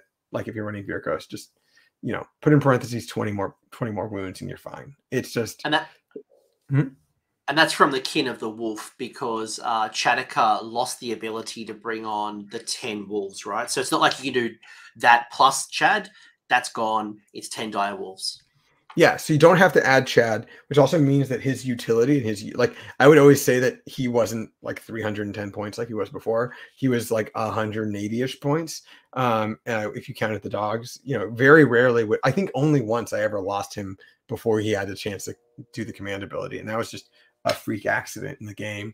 There's way more utility because now that free unit can come from anyone, which your opponent is going to have to realize. And then on top of that, Radakar is another big thing with him is he lost the War Master rule, which is a bummer. Only Belladama, which I understand they want just one War Master for each subfaction, because there were like several War Masters in Vyrkos before. A lot. There was a lot. Like I was going through it, I'm like, you're like a sub commander. You were a War Master. You probably shouldn't have been. Yeah, exactly. So unfortunately, he's no longer a War Master, but the usefulness of Belladama means that you're going to see her on the table a lot more again. And you're still always going to see Radakar. Like, he's far and away super, super, super useful. He is a great hammer. I used to run, I won a GT about a year ago where I had Vyrkos, and I had a Zombie Dragon, I had Manfred, of course, and I had Radakar. And 9 times out of 10, the opponents would make a beeline for Radakar or Manfred due to Manfred's buff or due to the Zombie Dragon's offensive capabilities, and they would just leave Radakar alone. And then he hits them like a brick shithouse, and then it's a problem for them, you know? So, and the fact that he's -1 to hit and -1 to wound now is really helpful. The only issue I have with him is that your opponent, if they know his War Scroll, can mess you up because he can never retreat. Yes. Like, it's on his War Scroll. So that's something to be aware of. By the way, you're talking about Wolf or you're talking about Beast? The two different versions. I don't even know. I don't know her. I don't know her. The Wolf? No, just the Beast. No. Yeah. just in case someone hasn't run Chataka yet, and then and obviously they open up War Scroll Builder. Oh, wait, there's two War Scrolls. What's the dealio? No, I think the Wolf, if you want to run him, you can, especially if you're like points limited, because he still has that. If you make a charge, it's a bubble of +1 attack, which went from 18 down to 12. But oh my gosh, is Radakar the Beast just far and away a better choice?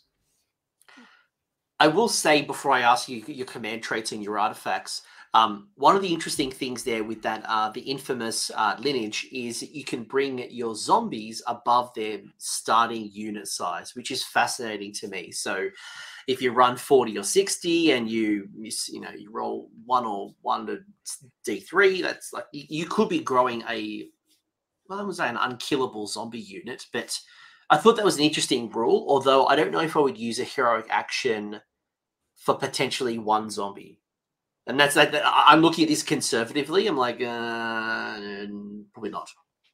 So I agree with you completely, but this further reinforces, at least in my head, this further reinforces the sentiment that I had about wolves, like zombie dogs over zombies on Hume zombies any day for me, just aesthetically and gameplay wise, because it's a Deadwalker unit that gets affected by that. So, you know, all of a sudden, you know, you have instead of bringing 1 to 3 wounds worth of zombies back, you could bring 2 to 6 wounds worth of dire wolves back instead. And for me, that's the move.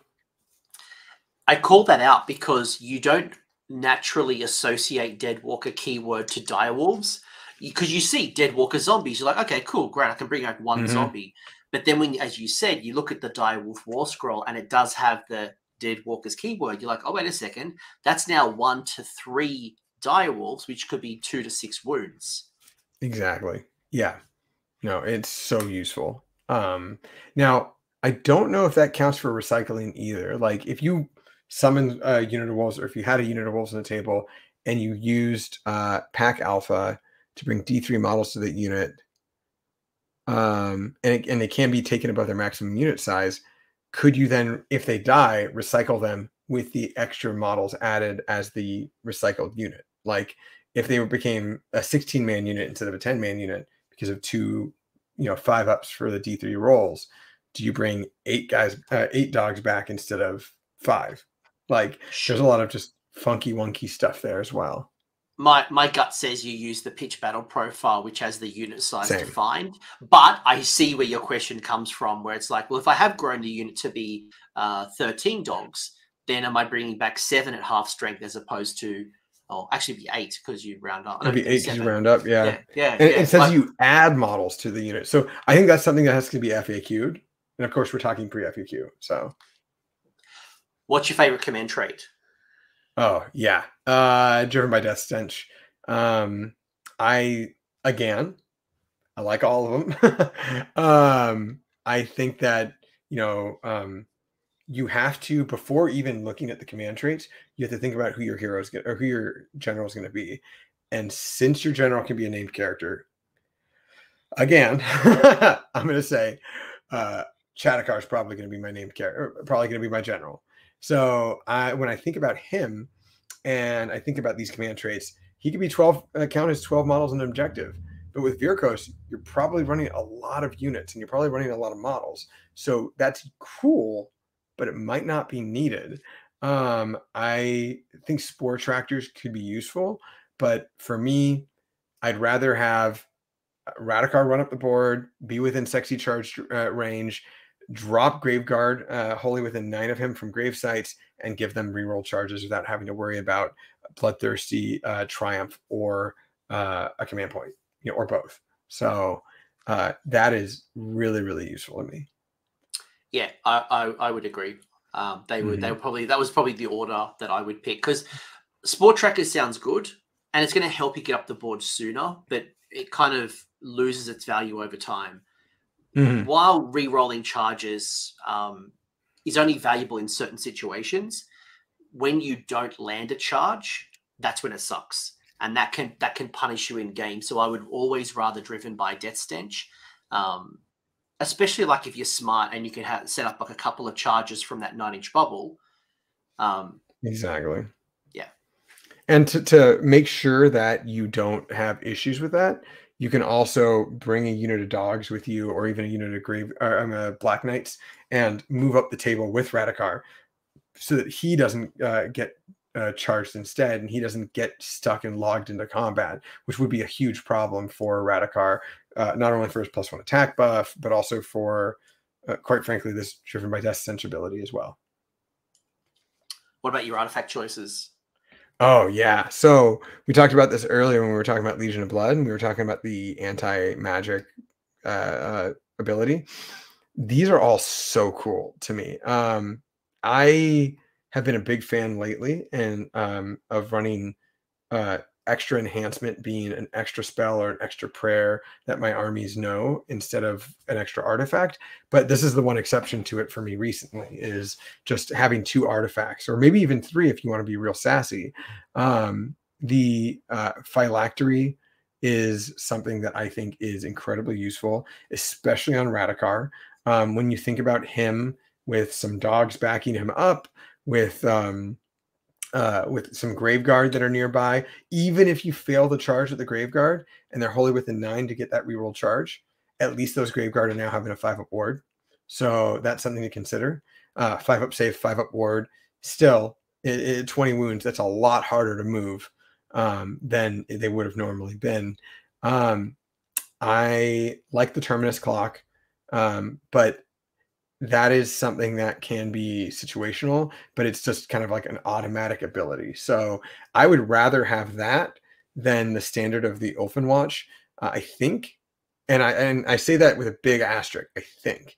My knee-jerk reaction is that the terminus clock would be really, really helpful just to roll the dice and just get it.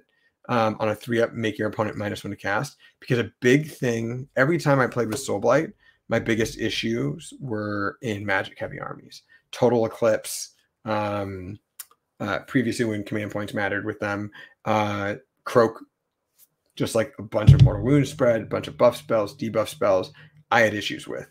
Or at least I didn't have issues with, but I didn't like them. So I would rather have a 3-up for an ability rather than the 4-up for a command point, because you're not always going to need as many command points in this army.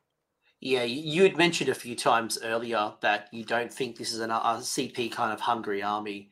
I know a few people were asking me earlier about the phylactery and saying, you know, would you put it on something like Belladama? You know, obviously Belladama has some good survivability with the bodyguarding rules and things like that, or even like a White King where, I mean, your White King could be brought back to life. Do you get the artifact if you come back for? Yeah, you would. You would if you come back to life. That's a good question. I think it has to be FAQ'd because no, it doesn't have to be FAQ'd. No. So I checked this earlier. You could double check if you want. But there's 2 different paragraphs from character to non-character, and the non-character one, it does say, like it did previously, you get a new unit made up of half the models. And with the character, it just says you bring this model back. So I believe it still has its artifacts, which would make sense because you can't have a new named character in the sense of Crits of the Rat Prince. You can't have more than one ever, you know? And so why is there a new version of the same exact unique model, right? Like that doesn't fit with how the game works. So I'm pretty sure. Yeah, I'm quickly having a look at the rules to see what happens with the summer, because if it's obviously if the wording is you replace it with a new hero, then you wouldn't retain the artifact. But if it's bringing the hero back, but yeah, I don't believe it's I don't believe they have the new, like it's not a recycled unit. It is bringing back the same unit, but with I think 3 wounds taken on it. So if it's a White King, it's going to have 2 wounds left, and if it's a White King on a skeletal mount, then it's going to have 4 wounds on it. If you pick a summonable hero on a 4+, you can set up that hero wholly within 12. So that sounds to me like you keep your artifact. Yep. Okay. So really, really useful. And I mean, when you take into account the phylactery, and if you don't choose Tradakar, if he's just a guy in your army, because I think he should always be in your army if you're running Vyrkos, but if he's not your general and you have, say, a White King on foot or a White King that's on Skeletal Steed, and they have the phylactery, then they themselves are also benefiting from the 5-up ward. They themselves are summonable, so it makes them a lot harder to kill. You're looking at 7 wounds on the Skeletal Steed, 3-up save, 5-up ward save, just innately very helpful. Yeah, that's hot. All right, you're kind of convincing me a little bit on Vyrkos. I'm not 100% sold, but I'm leaning in. I'm leaning a bit more in. There you go. Okay. What I'm not sold on is Kastalai. And look, there is some play here, but I think there's more to this faction. It's not the Kastalai rules for me. It's that I'm not a big fan of Blood Knights, and I was hoping Blood Knights would get an improvement like Chaos Knights, because realistically, like you lost the Fist of Nagash, which was on Prince Vordry, got changed because that was a hero face fight, which was really cool. Like I personally am not drawn to a Kastalai army. Where do you stand? And if we did make it, how would you build a Kastalai list? I have not leaned on Blood Knights since 1.0. I've kind of I enjoyed them when there was a Soulblight sub-allegiance in the 1.0 rulebook when there was no Death Army. We could regenerate vampire Blood Knights with the banners. Absolutely. Loved that. Loved that. My But one of my best mates, Deke, would run like 4 or 5 units of Blood Knights, and he would just recycle. So he'd hit me with the Blood Knights, then retreat them and recycle, and then hit me with another unit. And it was just this constant back and forth of regeneration, hit, regeneration, and annoy the crap out of me. Shout out, Deke. Thanks for your support. But man, that was tough. It was tough. Yeah, so good. So good. However, with Kastalai Dynasty in the previous book and this book, I got to say, I fully in agreement with you. I do sleep on it. I first, on initial read through, I realized I was like, oh, this is almost identical to the previous version of Kastalai Dynasty. I don't like that at all. And then I looked at it a little further and I was like, yeah, this is almost identical to the previous rules, just a little bit less useful. I mean, I don't know. They still have the Might from the Crimson Keep. That hasn't changed. The Battle Craze rule, that monstrous rampage for a Kastalai monster is quite cool, being able to give it +1 to wound. So you very much like that. That's interesting. The heroic action is interesting. I think it's more about the unit selections. Like it's encouraging you to run Blood Knights. That's the thing for me competitively. But if I was running like a narrative, I love the kits, then yeah, run Kastalai to your heart's content. Yeah, no, I agree. And every time I fought against a Kastalai army, it's like that person really wants to play Kastalai. So you know what? Good on them. I think Master Retaliation can be really fun on Vordry or on a zombie dragon. But yeah, like the fact that the shifting keep, just like we talked about with Legion of Night, where some command traits were previously battle traits, like the shifting keep going into a command trait instead, it's just weird. It's weird. It's clunky to me. It's clumsy. I'm not a fan. I think if I was running a Kastalai, I'm probably running 2 Vampire Lords on Zombie Dragons or Prince Vordry and a Vampire Lord on Zombie Dragon. Then I'm running, you know, some Bats, some Blood Knights, and maybe some Skellies. Vordry can never get a break. Vordry is consistently more expensive and worse than a Vampire Lord on Zombie Dragon every single time. And I don't know what to say. It's just not good. I'm not a fan. Look, and if you're listening to this and you are a Kastalai Dynasty vampire, you love them, let me know in the comments. Try to convince me. It's not that I don't like them, I just don't see the value. Like I just think about the same archetype, put it into a different sub-faction, and I just think the army's better. Totally agree. Absolutely agree. If you were going to pick a Kastalai army, what would your command trait and the artifact that stands out for you? You know, I just like the Vyrkos, I like the reroll charges, so I'd probably go with Swift and Deadly as my primary command trait. And with the artifact, you know, there's something to be said about combining that with the Red Casket. So not only are you rerolling charges, but the general, who's probably a zombie dragon, is going to be rerolling charges at +3. That to me just seems like the best kind of combo. That was the first one that stood out for me. Fragment of the Keep would probably be my second artifact, but Red Casket definitely stood out for me because I don't want to fail that charge. Yeah, especially in a zombie dragon, because you should probably be bringing in with the Death Lance, and you're probably going to want to make that charge. yeah, 1000%. Avangori, a monstery type one, and I know you're a bit more of a fan of this than I am. Although I have become a fan. I wasn't a fan in the old book of Avangori. Now with the changes to Lucavi and the Vangorian Lord, and now that they're not as crazy wild in the hero phase, I'm coming around to this sub-faction. Yeah, I'm a really, really big fan of the changes of Vangorian Lords.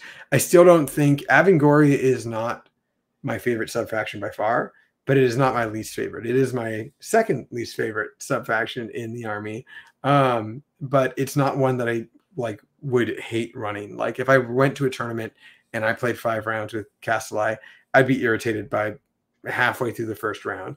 If I played Avangori and I built a list and I knew what I was doing and I had a few drinks in me, I'd have fun pretty much the whole tournament. I could see myself having fun.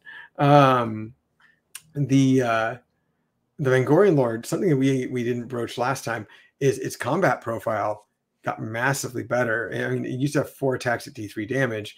Now it's 4 attacks at 2 damage, 1 rend. And its claws, its talons, or its tail is now 1 rend as well, but it's identical to what it was before.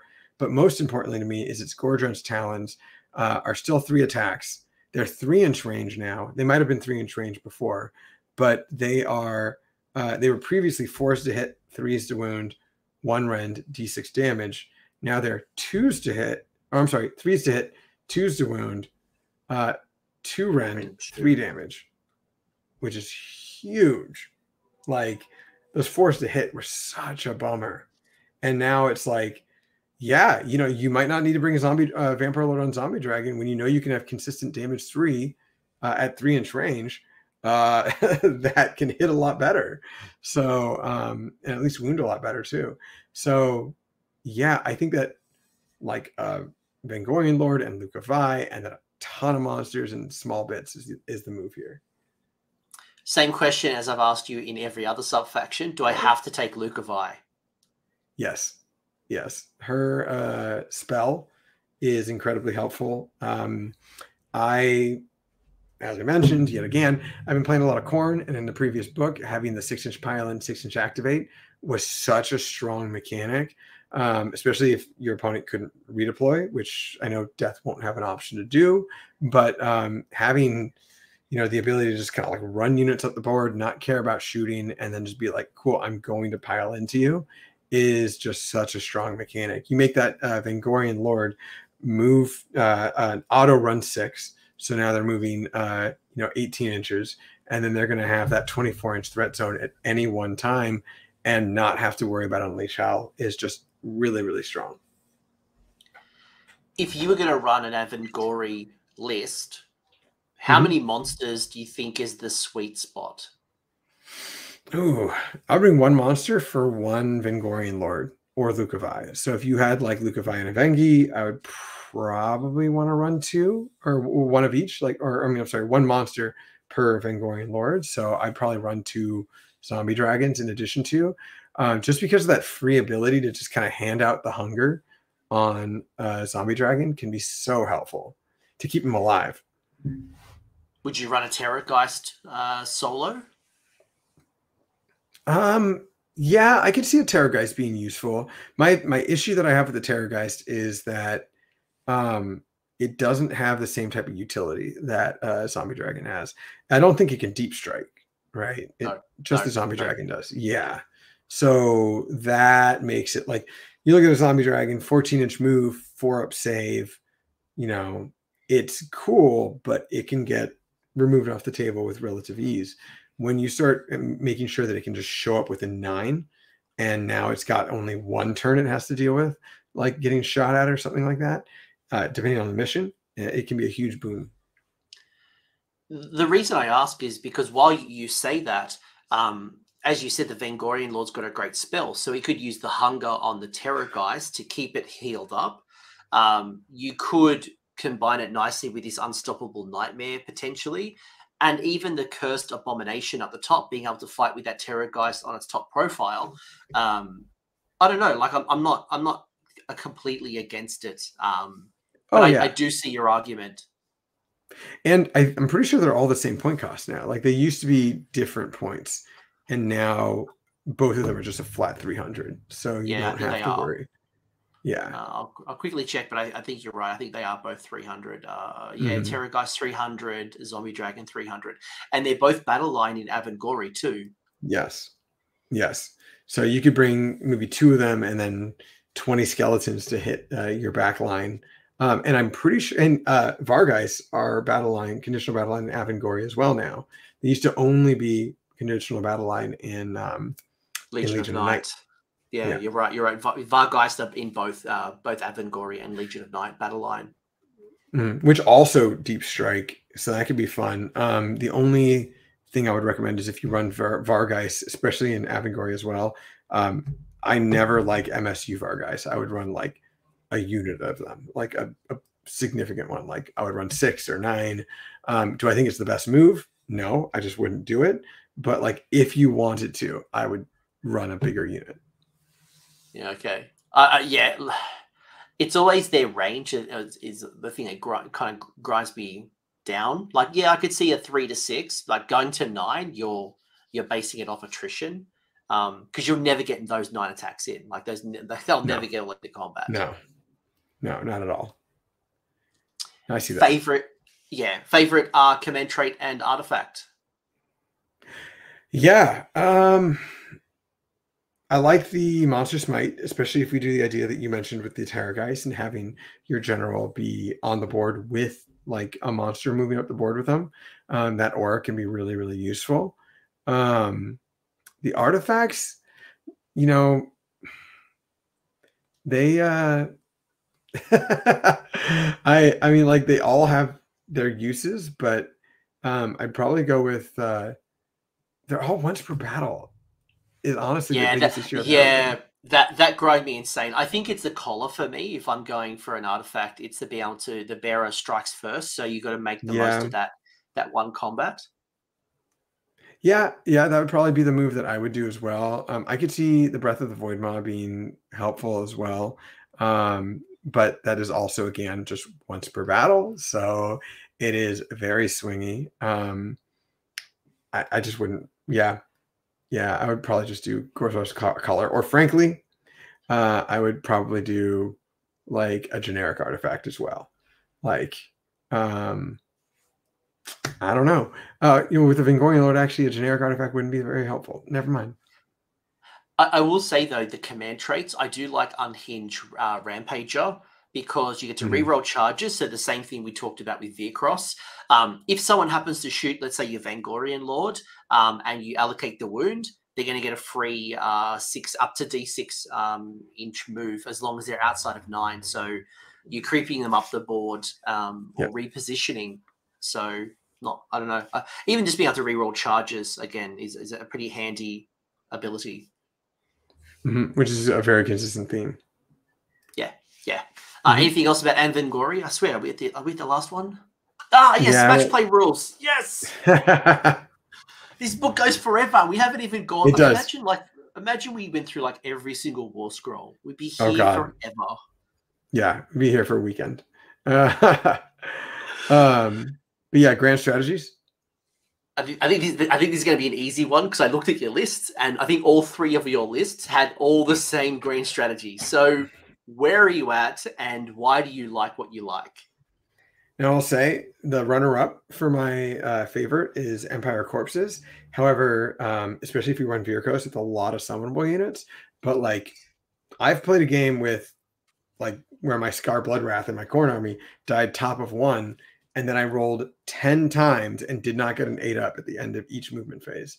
So like, once in a while, you'll play that game where you're just not rolling a 3 or a 4 up to recycle a unit, and you're not going to get your grand strat, which is going to be painful, especially 3 times that you have to do it.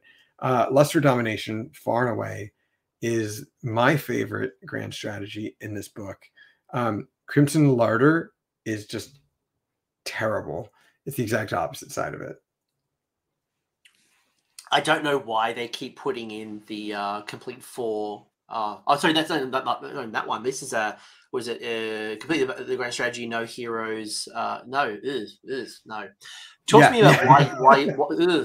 I used to assume the last one is always the one that's like score 4 battle tactics from your list, and like. Well, the OBR one has that too. So they all do. They all do. This is like one of the first books that doesn't have it. Yes. Yeah. Why Lust for Domination? What really stands out for you? And talk to me about this. So you obviously got to control more grave sites than your opponent, and grave site controlling is the same as objective controlling. Yes, which is really, really important to remember. So when I had mentioned earlier, when we talked about gravesite placement, especially for like a new player that might not have a complete grip of the table, to have that, if they have that template of that 6-inch circle or that 12-inch diameter circle to just kind of move around the board to see where your gravesites can be, you need to think about those as kind of new objectives for the end of the game for you. So I would never, I mean, you can't place a gravesite within an inch of the center of an objective or within an inch of a terrain piece. So because of that too, you want to be able to, just like we talked about before, of not putting your grave sites near a board edge, so you can have a maximum circle of radius to bring models back in, or to bring them from reserve with. You also want to make sure that you are not giving your opponent the ability to easily score an objective and prevent you from getting lust from domination. So I'm a big fan of barely, or if not at all, overlapping the 6-inch circle from the a gravesite to the 6-inch circle from an objective. Yeah. So if your opponent wants to, don't keep going. I was gonna say, so if your opponent wants to deny your grand strategy, they're walking off the objective. That's all I was gonna say. Yeah, no, spot on. I think that what I was going to basically continue and say, what you don't want to do, and I see a lot of newer style players use their grave sites right near the objective, and that kind of makes sense. That's where the battle's going to take place. That's why you do it. But then you limit yourself to the regeneration and the summoning. You restrict yourself on the grand strategy.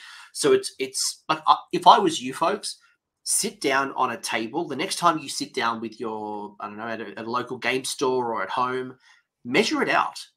Measure it out and see, you got the objective here, the aura is this large. Like, how far do you want to be from an objective and from terrain to score your grand strategy, but also to be able to maximize your regeneration and like your bringing back from the dead, or even being able to come in from reserve with it. Yeah, I agree. So definitely lust for domination is like by far my favorite grand strat. How do you, without going into the detail of all the battle tactics, how do you feel? Are they achievable? Are they, some of them are okay? And are there ones that you kind of feel like you score more than others? Yeah. Well, the good thing is, just like the last few books, Games Workshop's been pretty consistent, where at least 3 of your battle tactics and 1 of your grand strategies are ones that were from previous White Dwarf updates. This one, it's word for word exactly the same. So half of your battle tactics, if you're a Soulblight player, you've already been playing with. They just may have made it a little bit more kind of explicit with maybe one of them, like they changed the name of it. There used to be one called Lust for Blood, which was weird because of Lust for Domination grand strategy. It's I'm not changing I'm not making a new card for it. It's still going to say Lust for Blood for mine, but it is the healing from the hunger one. It's Cursed on Life. Cursed on Life. Super duper useful, because, and I was actually shocked that they didn't change the verbiage from the previous book, because it's just like that. It was just pick 2 friendly vampire units or your general.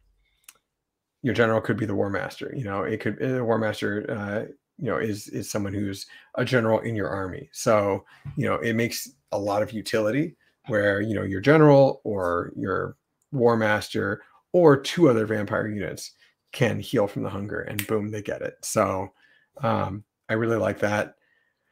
A lot of them can be really, really helpful. I enjoy, some of them are just crazy easy. Expand the Grave Vampires. It's just great. It's just playing the game. I thought the Choices Vintage was another easy one. Pick an enemy hero on the battlefield. If you kill it with the vampire hero, you get your battle tactic. Like, it's a no-brainer. Exactly. There was one battle tactic that did go away, and it was recycle a unit. Which was, of course, on a 5-up previously. Real glad that that's gone. But another one that I've always really enjoyed too is Callous Overlord. If you have a very, very hurt unit and you know that they're going to be able to get into combat, you can just very easily sacrifice them. Let's say it's a few zombies, or I had played in a tournament where I had a dire wolf yet left, and I was playing against a big wall list with Kragnos and a bunch of gut rippas and the bolt boys and shit like that, stuff like that. I was like, cool, Callous Overlord, dire wolf, he's out of combat, and I move him towards Kragnos, and the guy redeploys Kragnos. He goes, absolutely not, I am not letting you get into combat with Kragnos. And I make the charge, and he's like looking through the core rules, and he's like, can I choose not to fight? I'm like, like, It's very good, very satisfying. My gut read and what I'm hearing from you is that the battle tactics are good. There's a lot of ones that are achievable. You can see there is a common theme, either focused on like vampire or summonable. So obviously, if I'm Kastalai, then I lose a lot of those summonable type ones because you don't run a lot of Kastalai. But on average, for the average player, you should have a bunch of easily to score battle tactics. That's right. Some good ones here, like some They're really very good. ones. Comparing them to OBR, I was very bummed out to see that there was like situational ones, It's not Zinch / Daughters of Cain good, but it's bloody good. It's good, yeah. It's very good stuff. Very high level, because I want to get to your lists, and we will be here forever. I've said this like 100 times already. A couple of questions with Nagash. Do you like Nagash? Is he worth his points? If you were going to run him, how would you run him? And what would you need to see if we didn't? So let's start off. Let's start off at the top. Nagash War Scroll update. I'm going to say Nagash's War Scroll got a glow up. It improved. It got some good stuff in the profile. He's got a ward save. There's a whole bunch of great things that happened to Nagash. Without looking at the points, Alex, do you like Nagash? Yeah, he's good. He's okay. I mean, yeah, if you don't look at points, he is ignore points. Great. Ignore points. He's great. A lot of the weaknesses that he had before are gone. He used to have a 4-up ward only against mortal wounds. Now he gives a bubble of 5-up ward all across, including himself. He still, unfortunately, has a damage table with how many spells he can cast, but his +3 to cast is never degraded, which is really, really good now. But he lost an attack with one of his weapons. It's 4s for the sword and 4 attacks with the sword and 4 attacks with the staff. I think the sword might have been 5 attacks before and then 4 attacks with the staff. But another really important thing is he used to be forced to hit with a couple of his weapons and melee weapons, and now it is 3s to hit and 3s to wound with both. So he got better in combat. He got more consistent with his +3 to cast always existing, and yeah, I like him. I think he's useful, and he knows all the spells from the army he's in. He does great jobs recycling units with the Supreme Law of Undead. There's some really good stuff. Okay, now this is where if people haven't looked at their book, they see he is 965 points currently. So he was 900. He's now 965. He also gained 2 wounds. It's worth calling out. Sure. Points value. Now where do you stand with Nagash? I think he has utility, just not in a Soulblight list. For 965. For 965. Yes, for 965, I would not run him in a Soulblight list. There are other units you can have that will have more utility, that will survive for you to get the most return on your investment in other areas in this book. When I try to build a list, I do try to think of that return on investment for points. And, of course, there's a total that can become something where you can just only think that way, and it can actually be detrimental to your play. But just from 35,000 feet up looking down, I'm not a fan of him in explicitly a Soulblight list.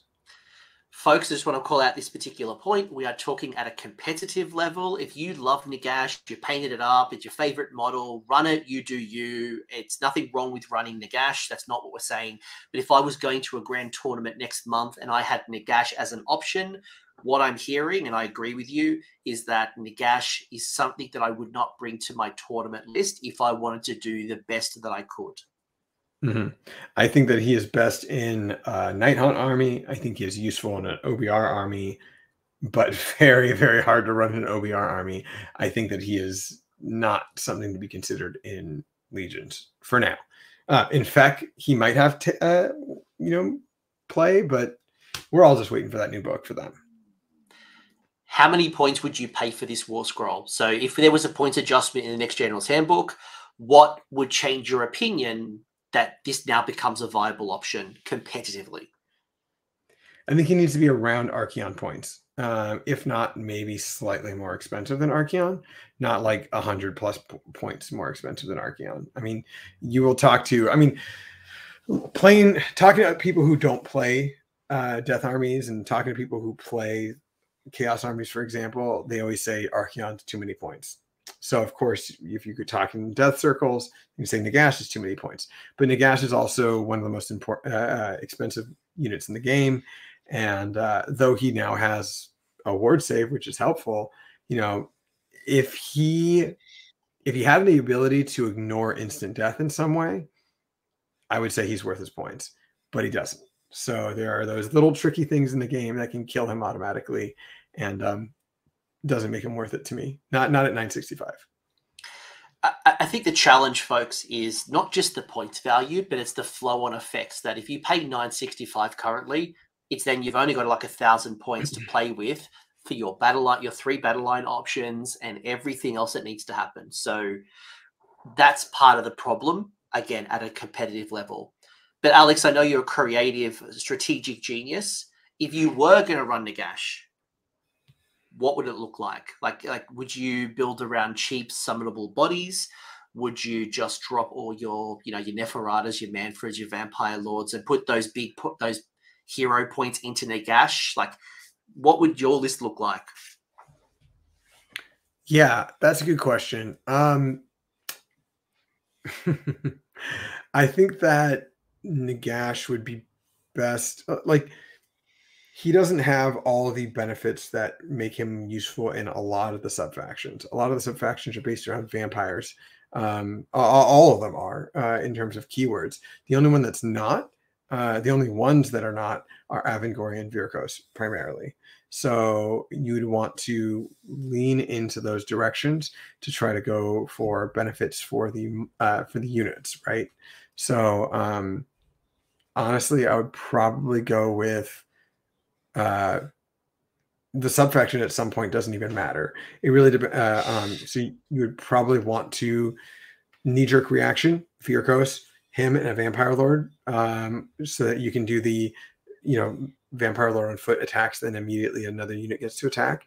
And then as many like skeletons as possible, just to be like, cool, here are the bodies, knowing that you're going to be able to bring 10 wolves on the table and just leave it at that. And skeletons coming back at the start of the combat phase. So I think it's just that constant grind. If you do get the unit gone, then you've got the Supreme Lord of the Undead to bring them back. But yeah, I think that would probably be how I would do it as well. Yes.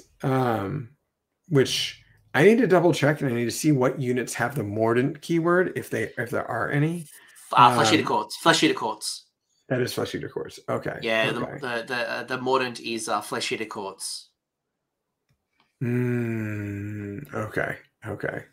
Yeah, they don't. I see. Okay. Yeah. I don't know. It's hard. It's hard to build them. If you want to play the Big Hat Man, absolutely play him. Yeah. Cool. All right. I think, yeah, look, and if his points change, no problems. But I think right now it's just a bit too hard to justify the big man. But the little person is Ivia. New unit, 135 points. It's kind of cool. You're a Vyrkos person. Would you include this in a Vyrkos, and would you include it out of a Vyrkos? I would not include it out of a Vyrkos generally. I would definitely keep it in Vyrkos, but it's not a requirement. She does not give any additional benefits on her war scroll that affect friendly units. She's just a foot character that can have another unit swing with her in the combat phase if you're in a Vyrkos army. So I like her that way. She's not a caster, so you don't have to worry about that. My biggest thing that I'm a huge fan of is the Behemoth Bane rule. Just far and away, boom, saw that and said, cool, 135 points, sweet, bringing it in my list. Like the ability for her to make Maw Crusher. Maw Crusher is a perfect example. All of the attacks are one. Like, and you can do that. And let's say you have a very eager opponent. And be like, cool, I'm going to use the Destroyer. Like, I'm popping the Destroyer right now. It's like, cool, pop the Destroyer. Like, worst case scenario, you focus one or more attacks onto her to try to kill her to avoid this buff. And now you've just put, 300 points plus into 135 points. And I still have other things in combat. So I think that you can play the game in a way where she becomes something where you put her in a position where she's in the areas that your opponent wants to be with their monster, if that makes sense. Yeah, it makes perfect sense. And, ignore the behemoth for a second, because, like think about it, like being able to pin down Marathi, like such a great trade piece to kind of pin down Marathi and stop her from like wrecking face to the rest of your army. Think about all of the Archaons, the killy monsters that want to go at you, a Mega Gargant, but it's more than that. A lot of armies have Catacross a monster? No, not a monster. Not a monster. But like this thing that all the different monster options out there for 135 points. Not bad. Yeah, giants, again, perfect example of something that you throw in there.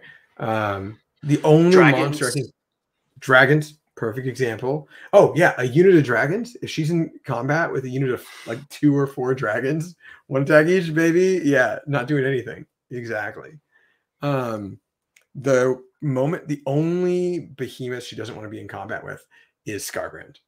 Because Scarbrand's going to be like, oh, cool, Carnage. I only roll 1 dice anyways. Yeah. Okay. Like, yeah. Yeah, that is a bad time. Don't go hunting Scarbrand outside of Scarbrand. Yes. Yeah, I think you're right. I can't think of any other monsters that I would avoid. Yeah, no. No. I mean, like you run her up on a Sons of Bahamut or Frostlord. You know what? The Frostlord, the Stonehorn has enough attacks, different sequence of attacks, where it can still be pretty deadly. It's got the horns, it's got the stomp, it's got the spear, it's got the kick still. Like you want to make sure that it doesn't die that she doesn't die to the impact hits, but she still wants to be within 3. No, you're right. But if you're gonna Stonehorn, you're gonna charge her into the Stonehorn. You don't want to be charged because 6 wounds, 4 up save is not going to go very far. No. But you're perfectly correct on like those matchups with god level characters and some of the more alpha strong generic things. Like again, first thing that I can think of is just the multi-attacked Maw Crusher. Yeah. Kragnos. You mentioned Kragnos. Yeah. I think to me, like where it hurts as a Gargant player is the Gargant player's got less attacks, but they have high volume attacks. So if you get me down to 1 and I miss with those attacks, because they are quite gambly at times, my Gargant's going to sit there for weeks just trying to get out of this stupid combat. Yeah, a quarter of your army is now doing a lot less. Yeah. So you've given me a couple of lists. We might only have time for 2 unless you want to go for the 3rd. I'm always conscious of time. Like these things go forever. Of course. And especially this book. This book is so deep. It's so big, and we're only scratching the surface here. We're only scratching the surface. Here's your first list. It's a Vyrkos list. Lust for Domination. You've got Radika the Beast as a general, command trait as Hunter Snare, and this stupid name, Ulfankari Philanthropy. Belladama with the Spirit Gale, Necromancer, Ivia Volga, the Vampire Lord with Spirit Gale, and Tunnel Master. What spell would be on your Necromancer, by the way? Necromancer would have Waste Away, and then Tortigolis would have Fading Vigor.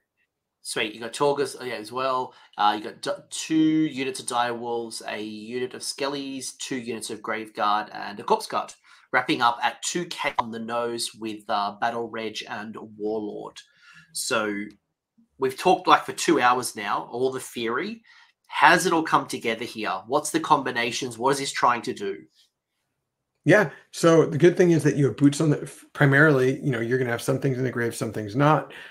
So you are going to have a lot of boots on the ground, and you are going to be able to be there. I'm always a big fan of having body blockers, especially in armies like this. So you're not going to have as much punch as, say, certain other armies, like maybe another list that we have here today. But you have consistent casting. You have 3 spellcasters. Belladama has 2 casts, Necromancer and Vampire. Or no, I'm sorry. You have 3 casters, so you have 5 spells that can be cast between Belladama, Vampire Lord, Necromancer, and Tortigolis or Torgilius or whatever.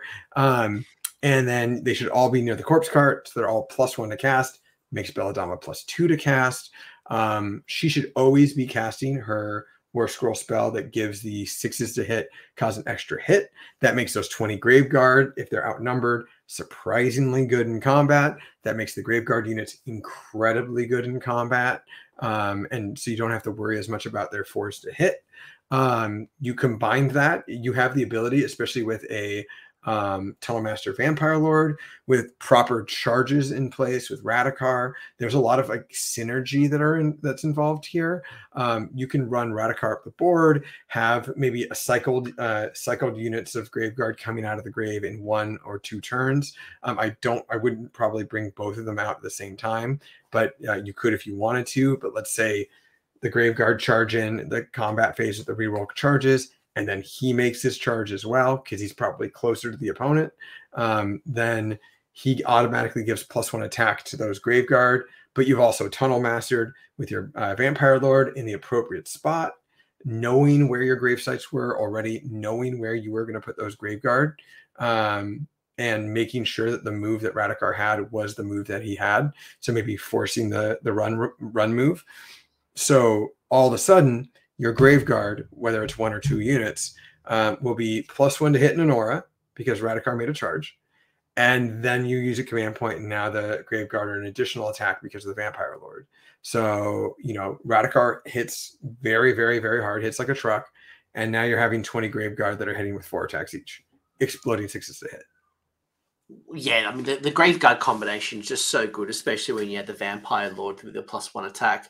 With Torgilius, because again, I don't see a lot of lists with Torgilius and some of the others like Gorslar, but I think they're going to start becoming more and more popular. Sure. In a Vyrkos list, the summonable units get a ward of 5+ wholly within 12. Are you protecting the Graveguard before they get into combat, or is this more for like defensive objectives like your Dire Wolves or even your Skellies? That's a great question. I think that it is. It really depends on the opponent, and it depends on the mission, and it depends on the opponent's army as well. So, like, if your opponent is playing very kind of pitched battle-y, and they don't have any kind of tricks up their sleeve, or that they're not playing an army that has kind of like some trick shot stuff involved, then you could, if you're not worried about it, have him, if there's maybe 1 or 2 objectives in your territory or just 1, just have him surrounded by 20 zombies on the objective. And now he's giving that 5+ ward save to them. He's hard to kill as well. So it becomes just a very useful kind of anchor in your army, holding objectives, denying teleports or whatever, just being there on the table.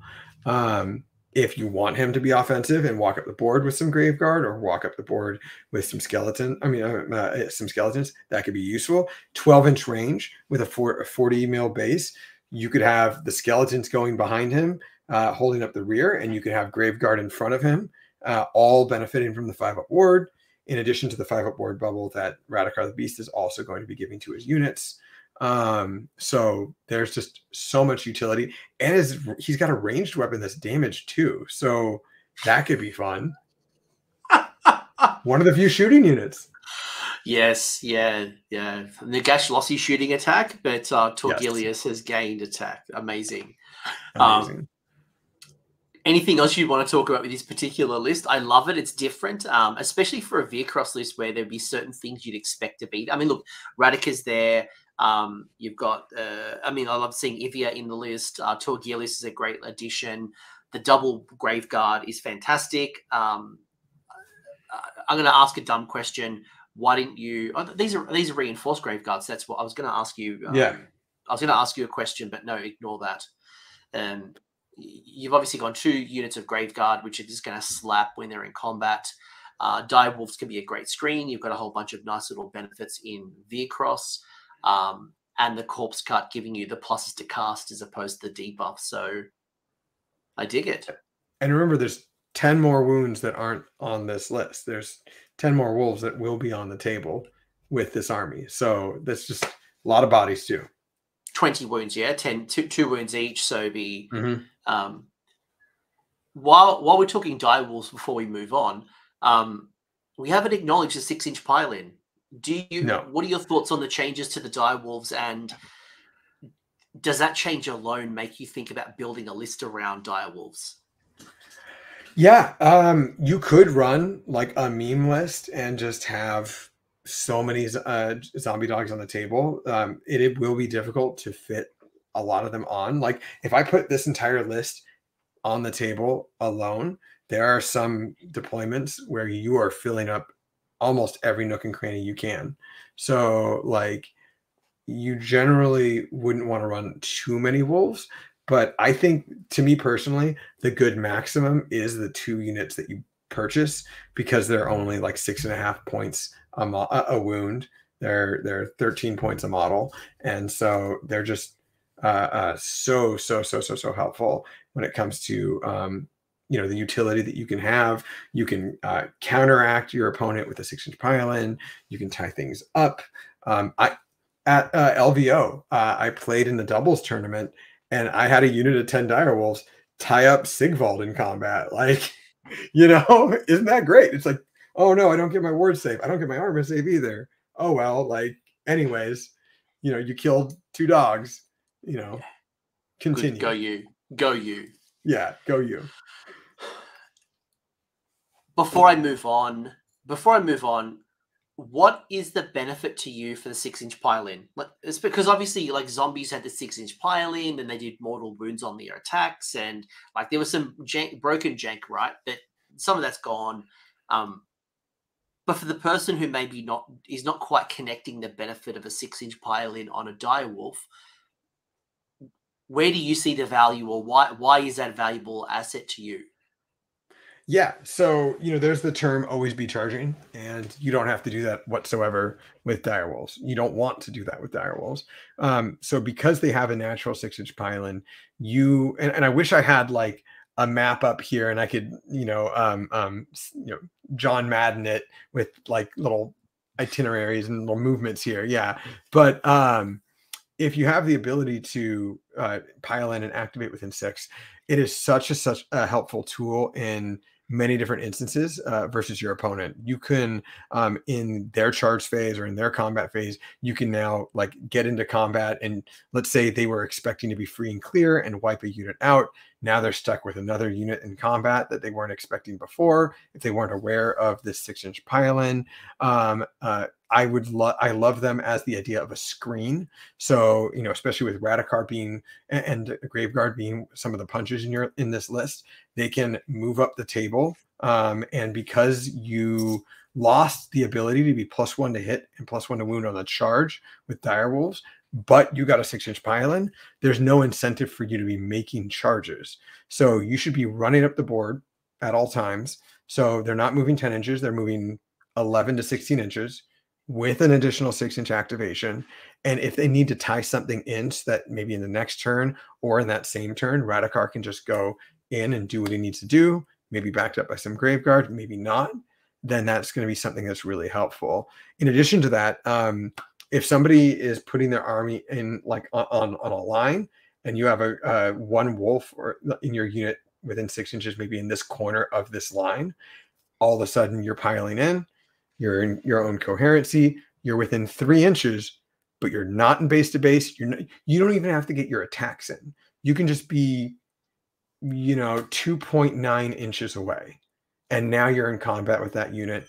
And if you hit them at the right angle, if they want to do anything, they got to move 3 inches towards it. 1 to maybe 3 units are going to be able to fight and not kill your dog unit. And now they're stuck.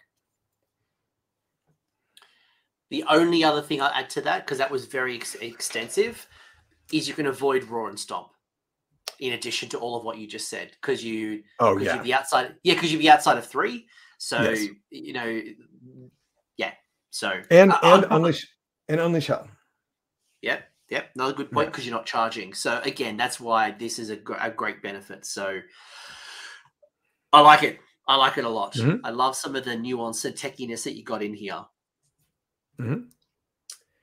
The second one is a Legion of Blood list. So Vampire Lord on Zombie Dragon, which is a general, Doom Minions, Death Lance, Cloak of Mist and Shadows, Flaming Weapon, and Vile Transference. How is he getting a second spell, you might ask? You've gone with Commanding Entourage Magnificent, which is an extra enhancement, which you've chosen as a spell. Just for anyone, I've had this a couple of times asking how you get 2 spells. You've got Neferata with Fading Vigor and Waste Away, the White King on Steed, and a Vampire Lord on foot. 3 units of Black Knights, a unit of Dire Wolves, and a unit of Grave Guard. So you got Battle Regiment and Commanding Entourage. Mm-hmm. Yeah. So this one I've been workshopping a little bit more than other lists that I have right now, and there's very little fat that I found in this list that I feel I need to change. The only thing that I found is maybe swapping out the Dire Wolves and maybe swapping out the Grave Guard. But if that happens, then it's a cascading effect of the Vampire Lord getting removed as well. So I'm just kind of moving a few things around, seeing how I feel, because the book is just so new. But, you know, with this list, it's really important, especially if your listeners are, you know, listening to this and not watching this, they can just pull up all the missions in the season and they can look at the territories, and then they can look back at this list and then look at the territories again in the missions. And you can see the usefulness that comes here with the Zombie Dragon and Neferata in combo with each other, because of the fact that, like I said before, 3 units, or Neferata and 3 other units, can be removed from the table and brought back onto the table anywhere in their territory. Of course, that's not going to be relevant in some missions, but especially the missions where you have a 50-50 territory. Neferata, who moves 16 inches, Zombie Dragon, who moves 14 inches, are now going to be 9 inches away from the opponent. So if you win priority, or if you have a pretty good idea that your opponent's probably going to give you turn 1, which frankly, they're probably going to do that once and they're never going to do that again, then you will want to be, you know, in a good position. And even beyond that, there are some missions where your territory, there's no man's land and there's both of our territories, kind of like the corner ones, and you have to be outside of 9 inches from an objective. Now you're on the objective and you're scoring the objective before the game begins. And so there's a lot of usefulness with Neferata's Mortarka Blood ability in this list. I would almost always, I mean, I would never put Graveguard on the table. I'm a very big fan of literally always never putting them on the table at the start of the game, always in the grave. Just got to do it.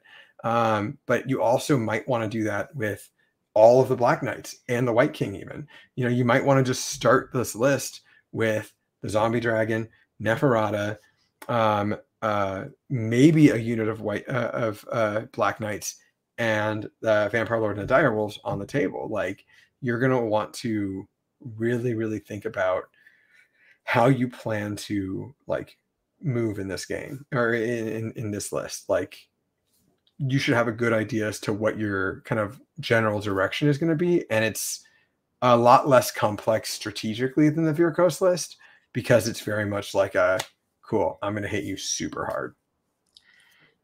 And even if you don't want to go into the techiness of, say, grave sites, the Black Knights, the Vampire Lord on Zombie Dragon, a lot of this stuff has speed.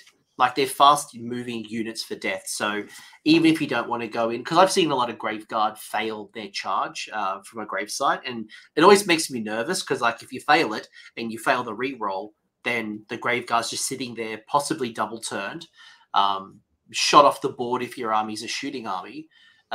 So for me, it's always like this risky piece, but you've got the speed anyway to kind of handle and control the board. So I really like some of these options. Yeah.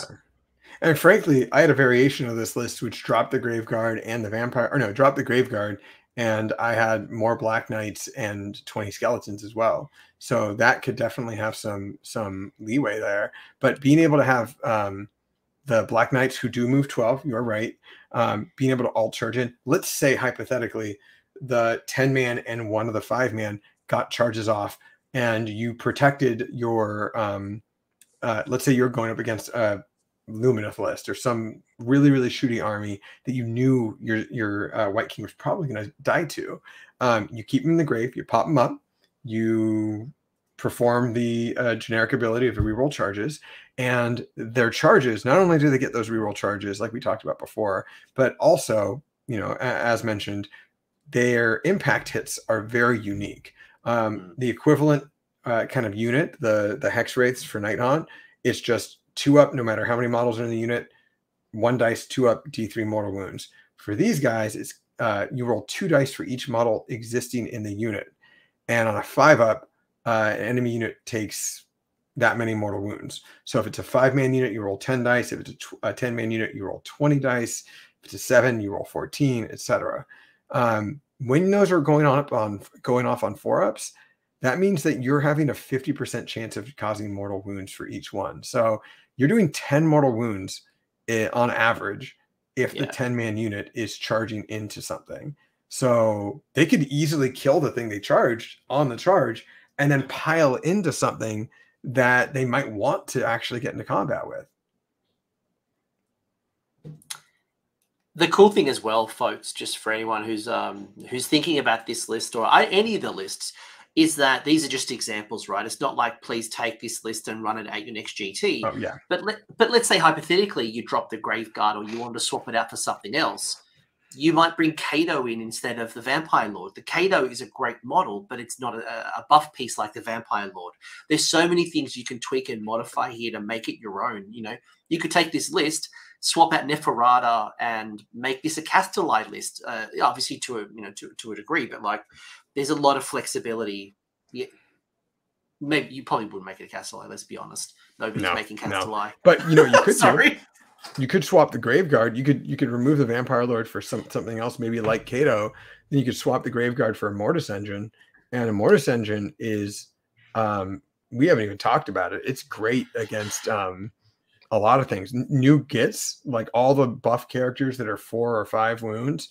If you do Spirit Gale and you roll that 9 up and everything takes 2 wounds, and then you throw this Mortis Engine up, you might be popping several characters just right then and there. Yeah. There's that's the cool thing. There's a lot of combinations and a lot of cool things you can do and build around. I've got a couple of rapid fire questions that I want to ask from Discord, and then we'll kind of close it out. One question around Soulblight Gravelords, Legion of Blood. Is it better to swarm objectives like Vyrkos or do more of a Death Star approach with the Graveguard?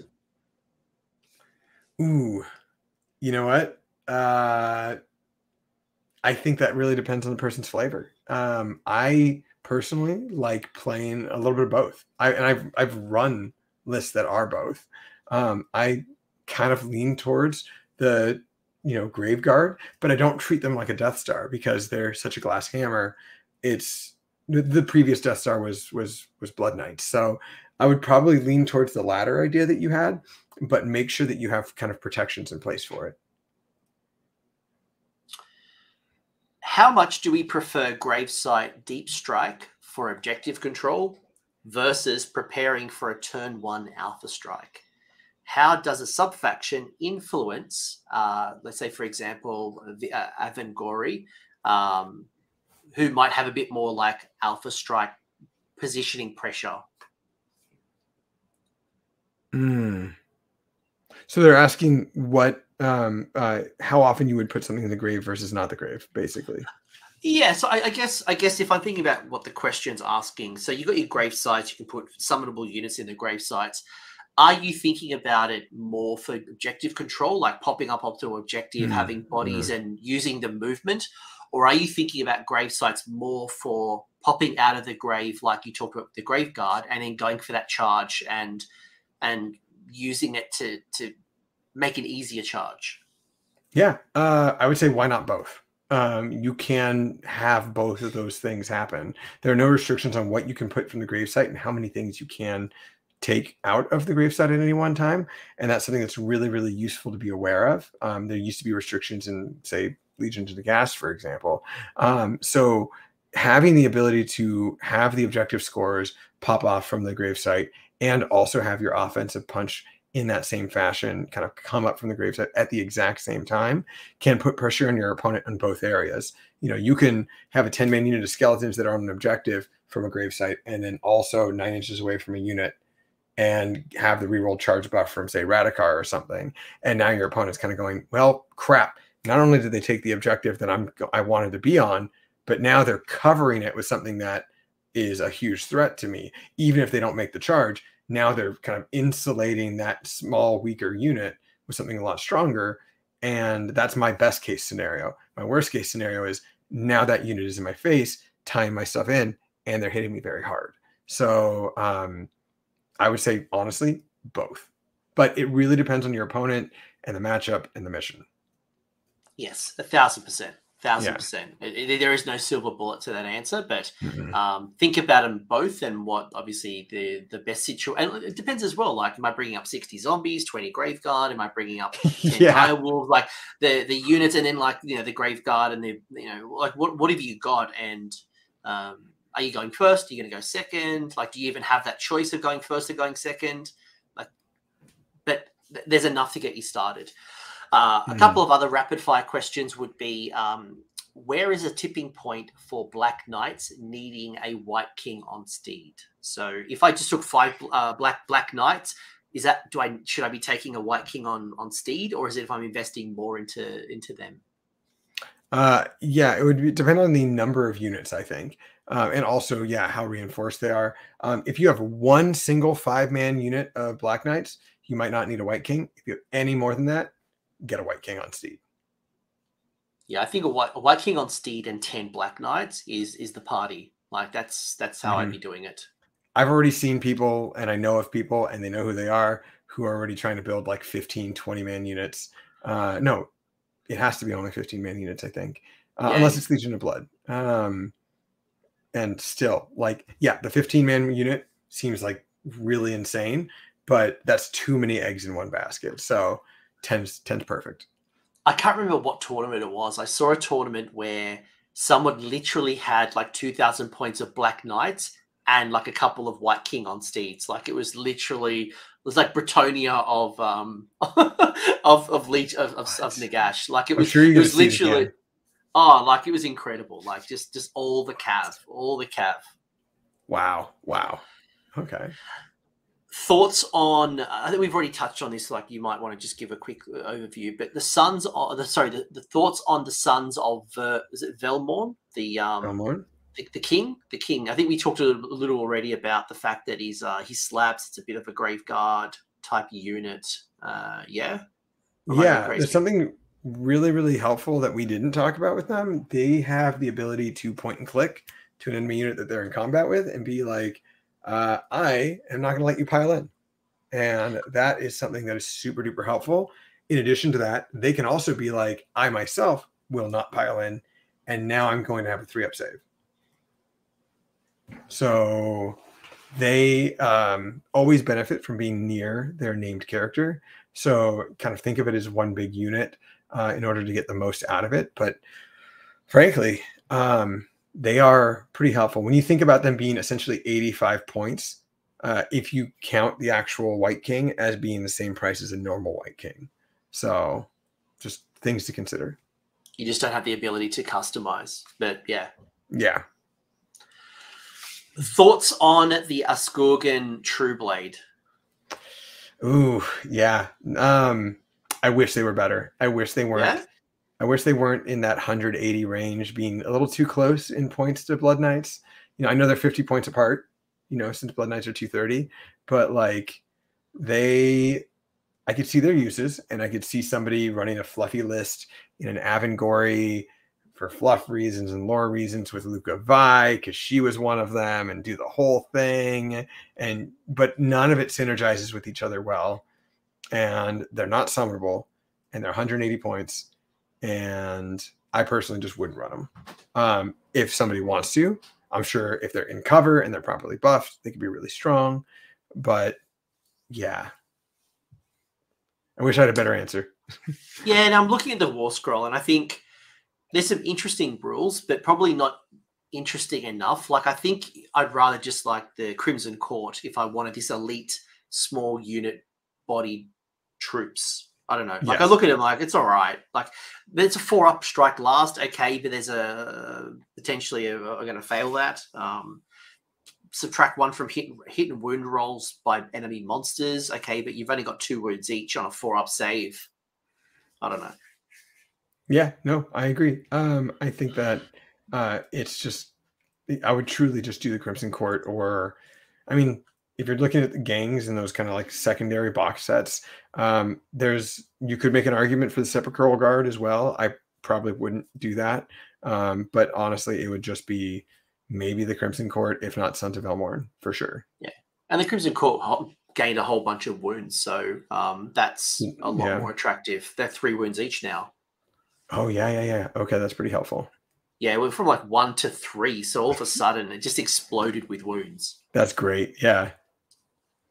Last question, and then we'll wrap this up. Coming from Dave, the Vampire Lord in Disguise. We kind of already touched this one, but we'll just reinforce it. With the Vengorian Lord being more designed to go with a hero-less monster, do you plan to take it without a monster, or do you plan to include it with a design synergy? So basically, the Vengorian Lord, are we taking it with a monster to synergize with it, or is the Vengorian Lord the only monster you take? It really, for me, it just depends on if I'm playing it in Avengory. If I am playing it in Avengory, I will bring an extra monster. If I'm playing it in another list, I absolutely won't even bring a generic monster. Those models are like, I mean, I personally don't like the models very much just because they're old, but they're also 300 points for either one. If they're not conditional battle line and they're not going to add very much synergy besides just being near Vengorian, I personally am not going to run it. So I am a big fan of Vengorian Lord still. I'm a really, really big fan of it in a Legion of Blood, having the 3-up ignore ward and it's -1 to rend, for using that as a buff for friendly units instead, or ignoring the ethereal save and giving it the 3-up to do mortal wounds on spells instead, because it's got that -1 to rend. And then you do something useful for it for its command trait, and it's ignoring ward saves, and it's 4 attacks with its talents, ignoring wards in combat. Like, Vengorian Lord's great. Yeah. But yes, if you want, I don't think it needs a monster unless you're running Avengory. Yeah, I would agree. I could see it as a great alternative threat piece if you don't want to take a Vampire Lord on Zombie Dragon. But yeah, if I'm going in Avengory, it needs an extra monster. Without it, no, because then it's just too many points going into your list. Yeah. Mm-hmm. And you have to remember, all the glow up the Vengorian Lords have, they did not change in points at all. They've always been 280 points. And you basically gotten them better in combat. They've lost the things that were bad about them. And then they got that one ability, which you could have if you bring a Terrorgeist or a Zombie Dragon, which you don't need to. No, exactly. Yeah. That's awesome. Mm-hmm. Alex, Mr. G, this has been awesome. I think, again, we could have talked forever. This book is so deep. Like, we haven't talked about like zombies. We haven't talked. There's so much in this book, but this will be part 1 of many videos. I will have other guests. We'll talk about different parts of this book. Is there any final thoughts you want to share about this, and then give some shout outs to your homies, the Corsairs? Definitely. You're going to want to look at a lot of different units in this book. There are so many. I'm having a lot of fun just testing them out. Mortar's Engine's very good. Don't be afraid to run meme lists and just spam the same thing. Run 120 direwolves if you want. It'll be a nightmare, but if you want to run it, do it. Blood Knights are still good. They're still very, very good. We just didn't talk about them here, which I think is good because it's such an obvious thing to talk about. Shout out to Jeremy for doing very well at Sparkle Death Party with this. Blood Knights. All right, I'm not gonna let you go until you talk about this, because a lot of people were upset with Blood Knights because they lost some movement shenanigans, and they were hoping for some coherency things like the Chaos Knights, where they can fight in 2 ranks. And yes, they gain some extra range on the lance attacks, but from everything I've seen, people have poo-pooed the Blood Knights. They're like, oh, they've gotten worse. I don't think that they did go up 30 points, right? And that's something to consider. The extra range with the lances, always helpful, or the lances or blades. There are 2 rend natty, which is very, very helpful. And they still have all their regular command abilities. I mean, command model abilities, and they're still +1. They're +1 or 2 damage basically on the charge. But for me, the Riders of Ruin, at first when I read them, I was pretty bummed out. The Riders of Ruin, being able to remove that kind of not official but basically retreat and charge, was a huge thing that was disappointing to me. But it does say models in this unit can pass across models with a wound characteristic of 3 or less, as though it has fly, and after it's moved, you can roll and they can suffer mortal wounds. So it can pass across things in any time that it makes a move. So that could be a charge move, that could be a move, that could be a retreat move, that could be a pile-in move, so you have the ability to do a bunch of 2-up D3 mortal wounds in multiple instances of the game, not just the movement phase and then also retreat and charge. So you could potentially move up, charge. You could potentially move up and do mortal wounds, charge and do mortal wounds, pile in and do mortal wounds. So I think that that's pretty useful. It's just now it's a slightly different tool. Yeah, just from what I've seen, people have just been upset with the Blood Knight changes. I think maybe people expected too much from Blood Knights. They're like, maybe they wanted them as their Vanguard or something. I don't know. 1000%. No, you're completely correct on that. I feel like and that's the reason why I don't run them too, is because it seems like too obvious of like a choice, and because then you're relying on good saves in an army that predominantly does not have good saves. By the way, if they were a unit of Vanguard, if they were like Vampire Vanguard, sign me up. Sign me up. I've been waiting for foot vampire units, like Blood Knights on foot. I've been waiting for those. I don't know when that's going to happen, if it's ever going to happen. Is there anything you want to say before we kind of, or you want to give some shout outs to the homies? My team, Corsairs, we're a West Coast team primarily. We're all over the place though, have a lot of fun. Hang out with us, get some drinks with us. We're always a good time. And if anyone wants to hit the Corsairs up, we are on Twitter. You see my handle over here too if you want to ask me any questions as well. Not always the fastest to respond, but I generally do. So if you have any questions, let me know. I can confirm as well, because we did actually go out for drinks and we had dinner. It was awesome. And I got to play next to you as well on round 3 at LVO. You were on the table next to me against Mr. Barker. And I played against a teammate. Oh, yeah. That was tight. I was laughing my ass off with a Seraphon guy his name was Anthony, and we were laughing our ass off at each other. And you two were having like the most top table game I've ever seen. Yeah, it was fun. It was a fun time. I wish you were there for you didn't play in the doubles, did you?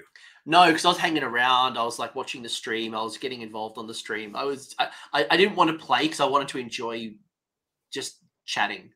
Okay. Because that was a great experience as well. But yeah, no, it was always a good time. Alex, I'm so glad you joined me again. Thank you so much. People, go follow Alex, but also let me know in the comment section what you're thinking. Let me know what we didn't talk about. We didn't talk about the Covenant Throne. We didn't talk about the Mortis Engine. We didn't talk about, there's so many things. Again, we'd be here forever. This is part 1. We will go and find another discussion and we'll continue it. But thank you so much. Let me know in the comment section and go follow Alex on Twitter. Absolute legend. All right. Thank you so much. Thanks for having me on. Thanks for hanging around until the end. I hope you enjoyed that video and you walked away with a few new ideas. Now, if you did, I would love it if you pressed like on the video, as well as left me a comment with your thoughts. The conversation will continue over on Discord, and the link is down below in the episode description. I also want to give a massive shout out to the AOS Coach patrons and YouTube members who are supporting the channel and the growth that you're seeing here. So cheers, you are all bloody legends. And until next time, don't roll a 1-1 on a spellcast.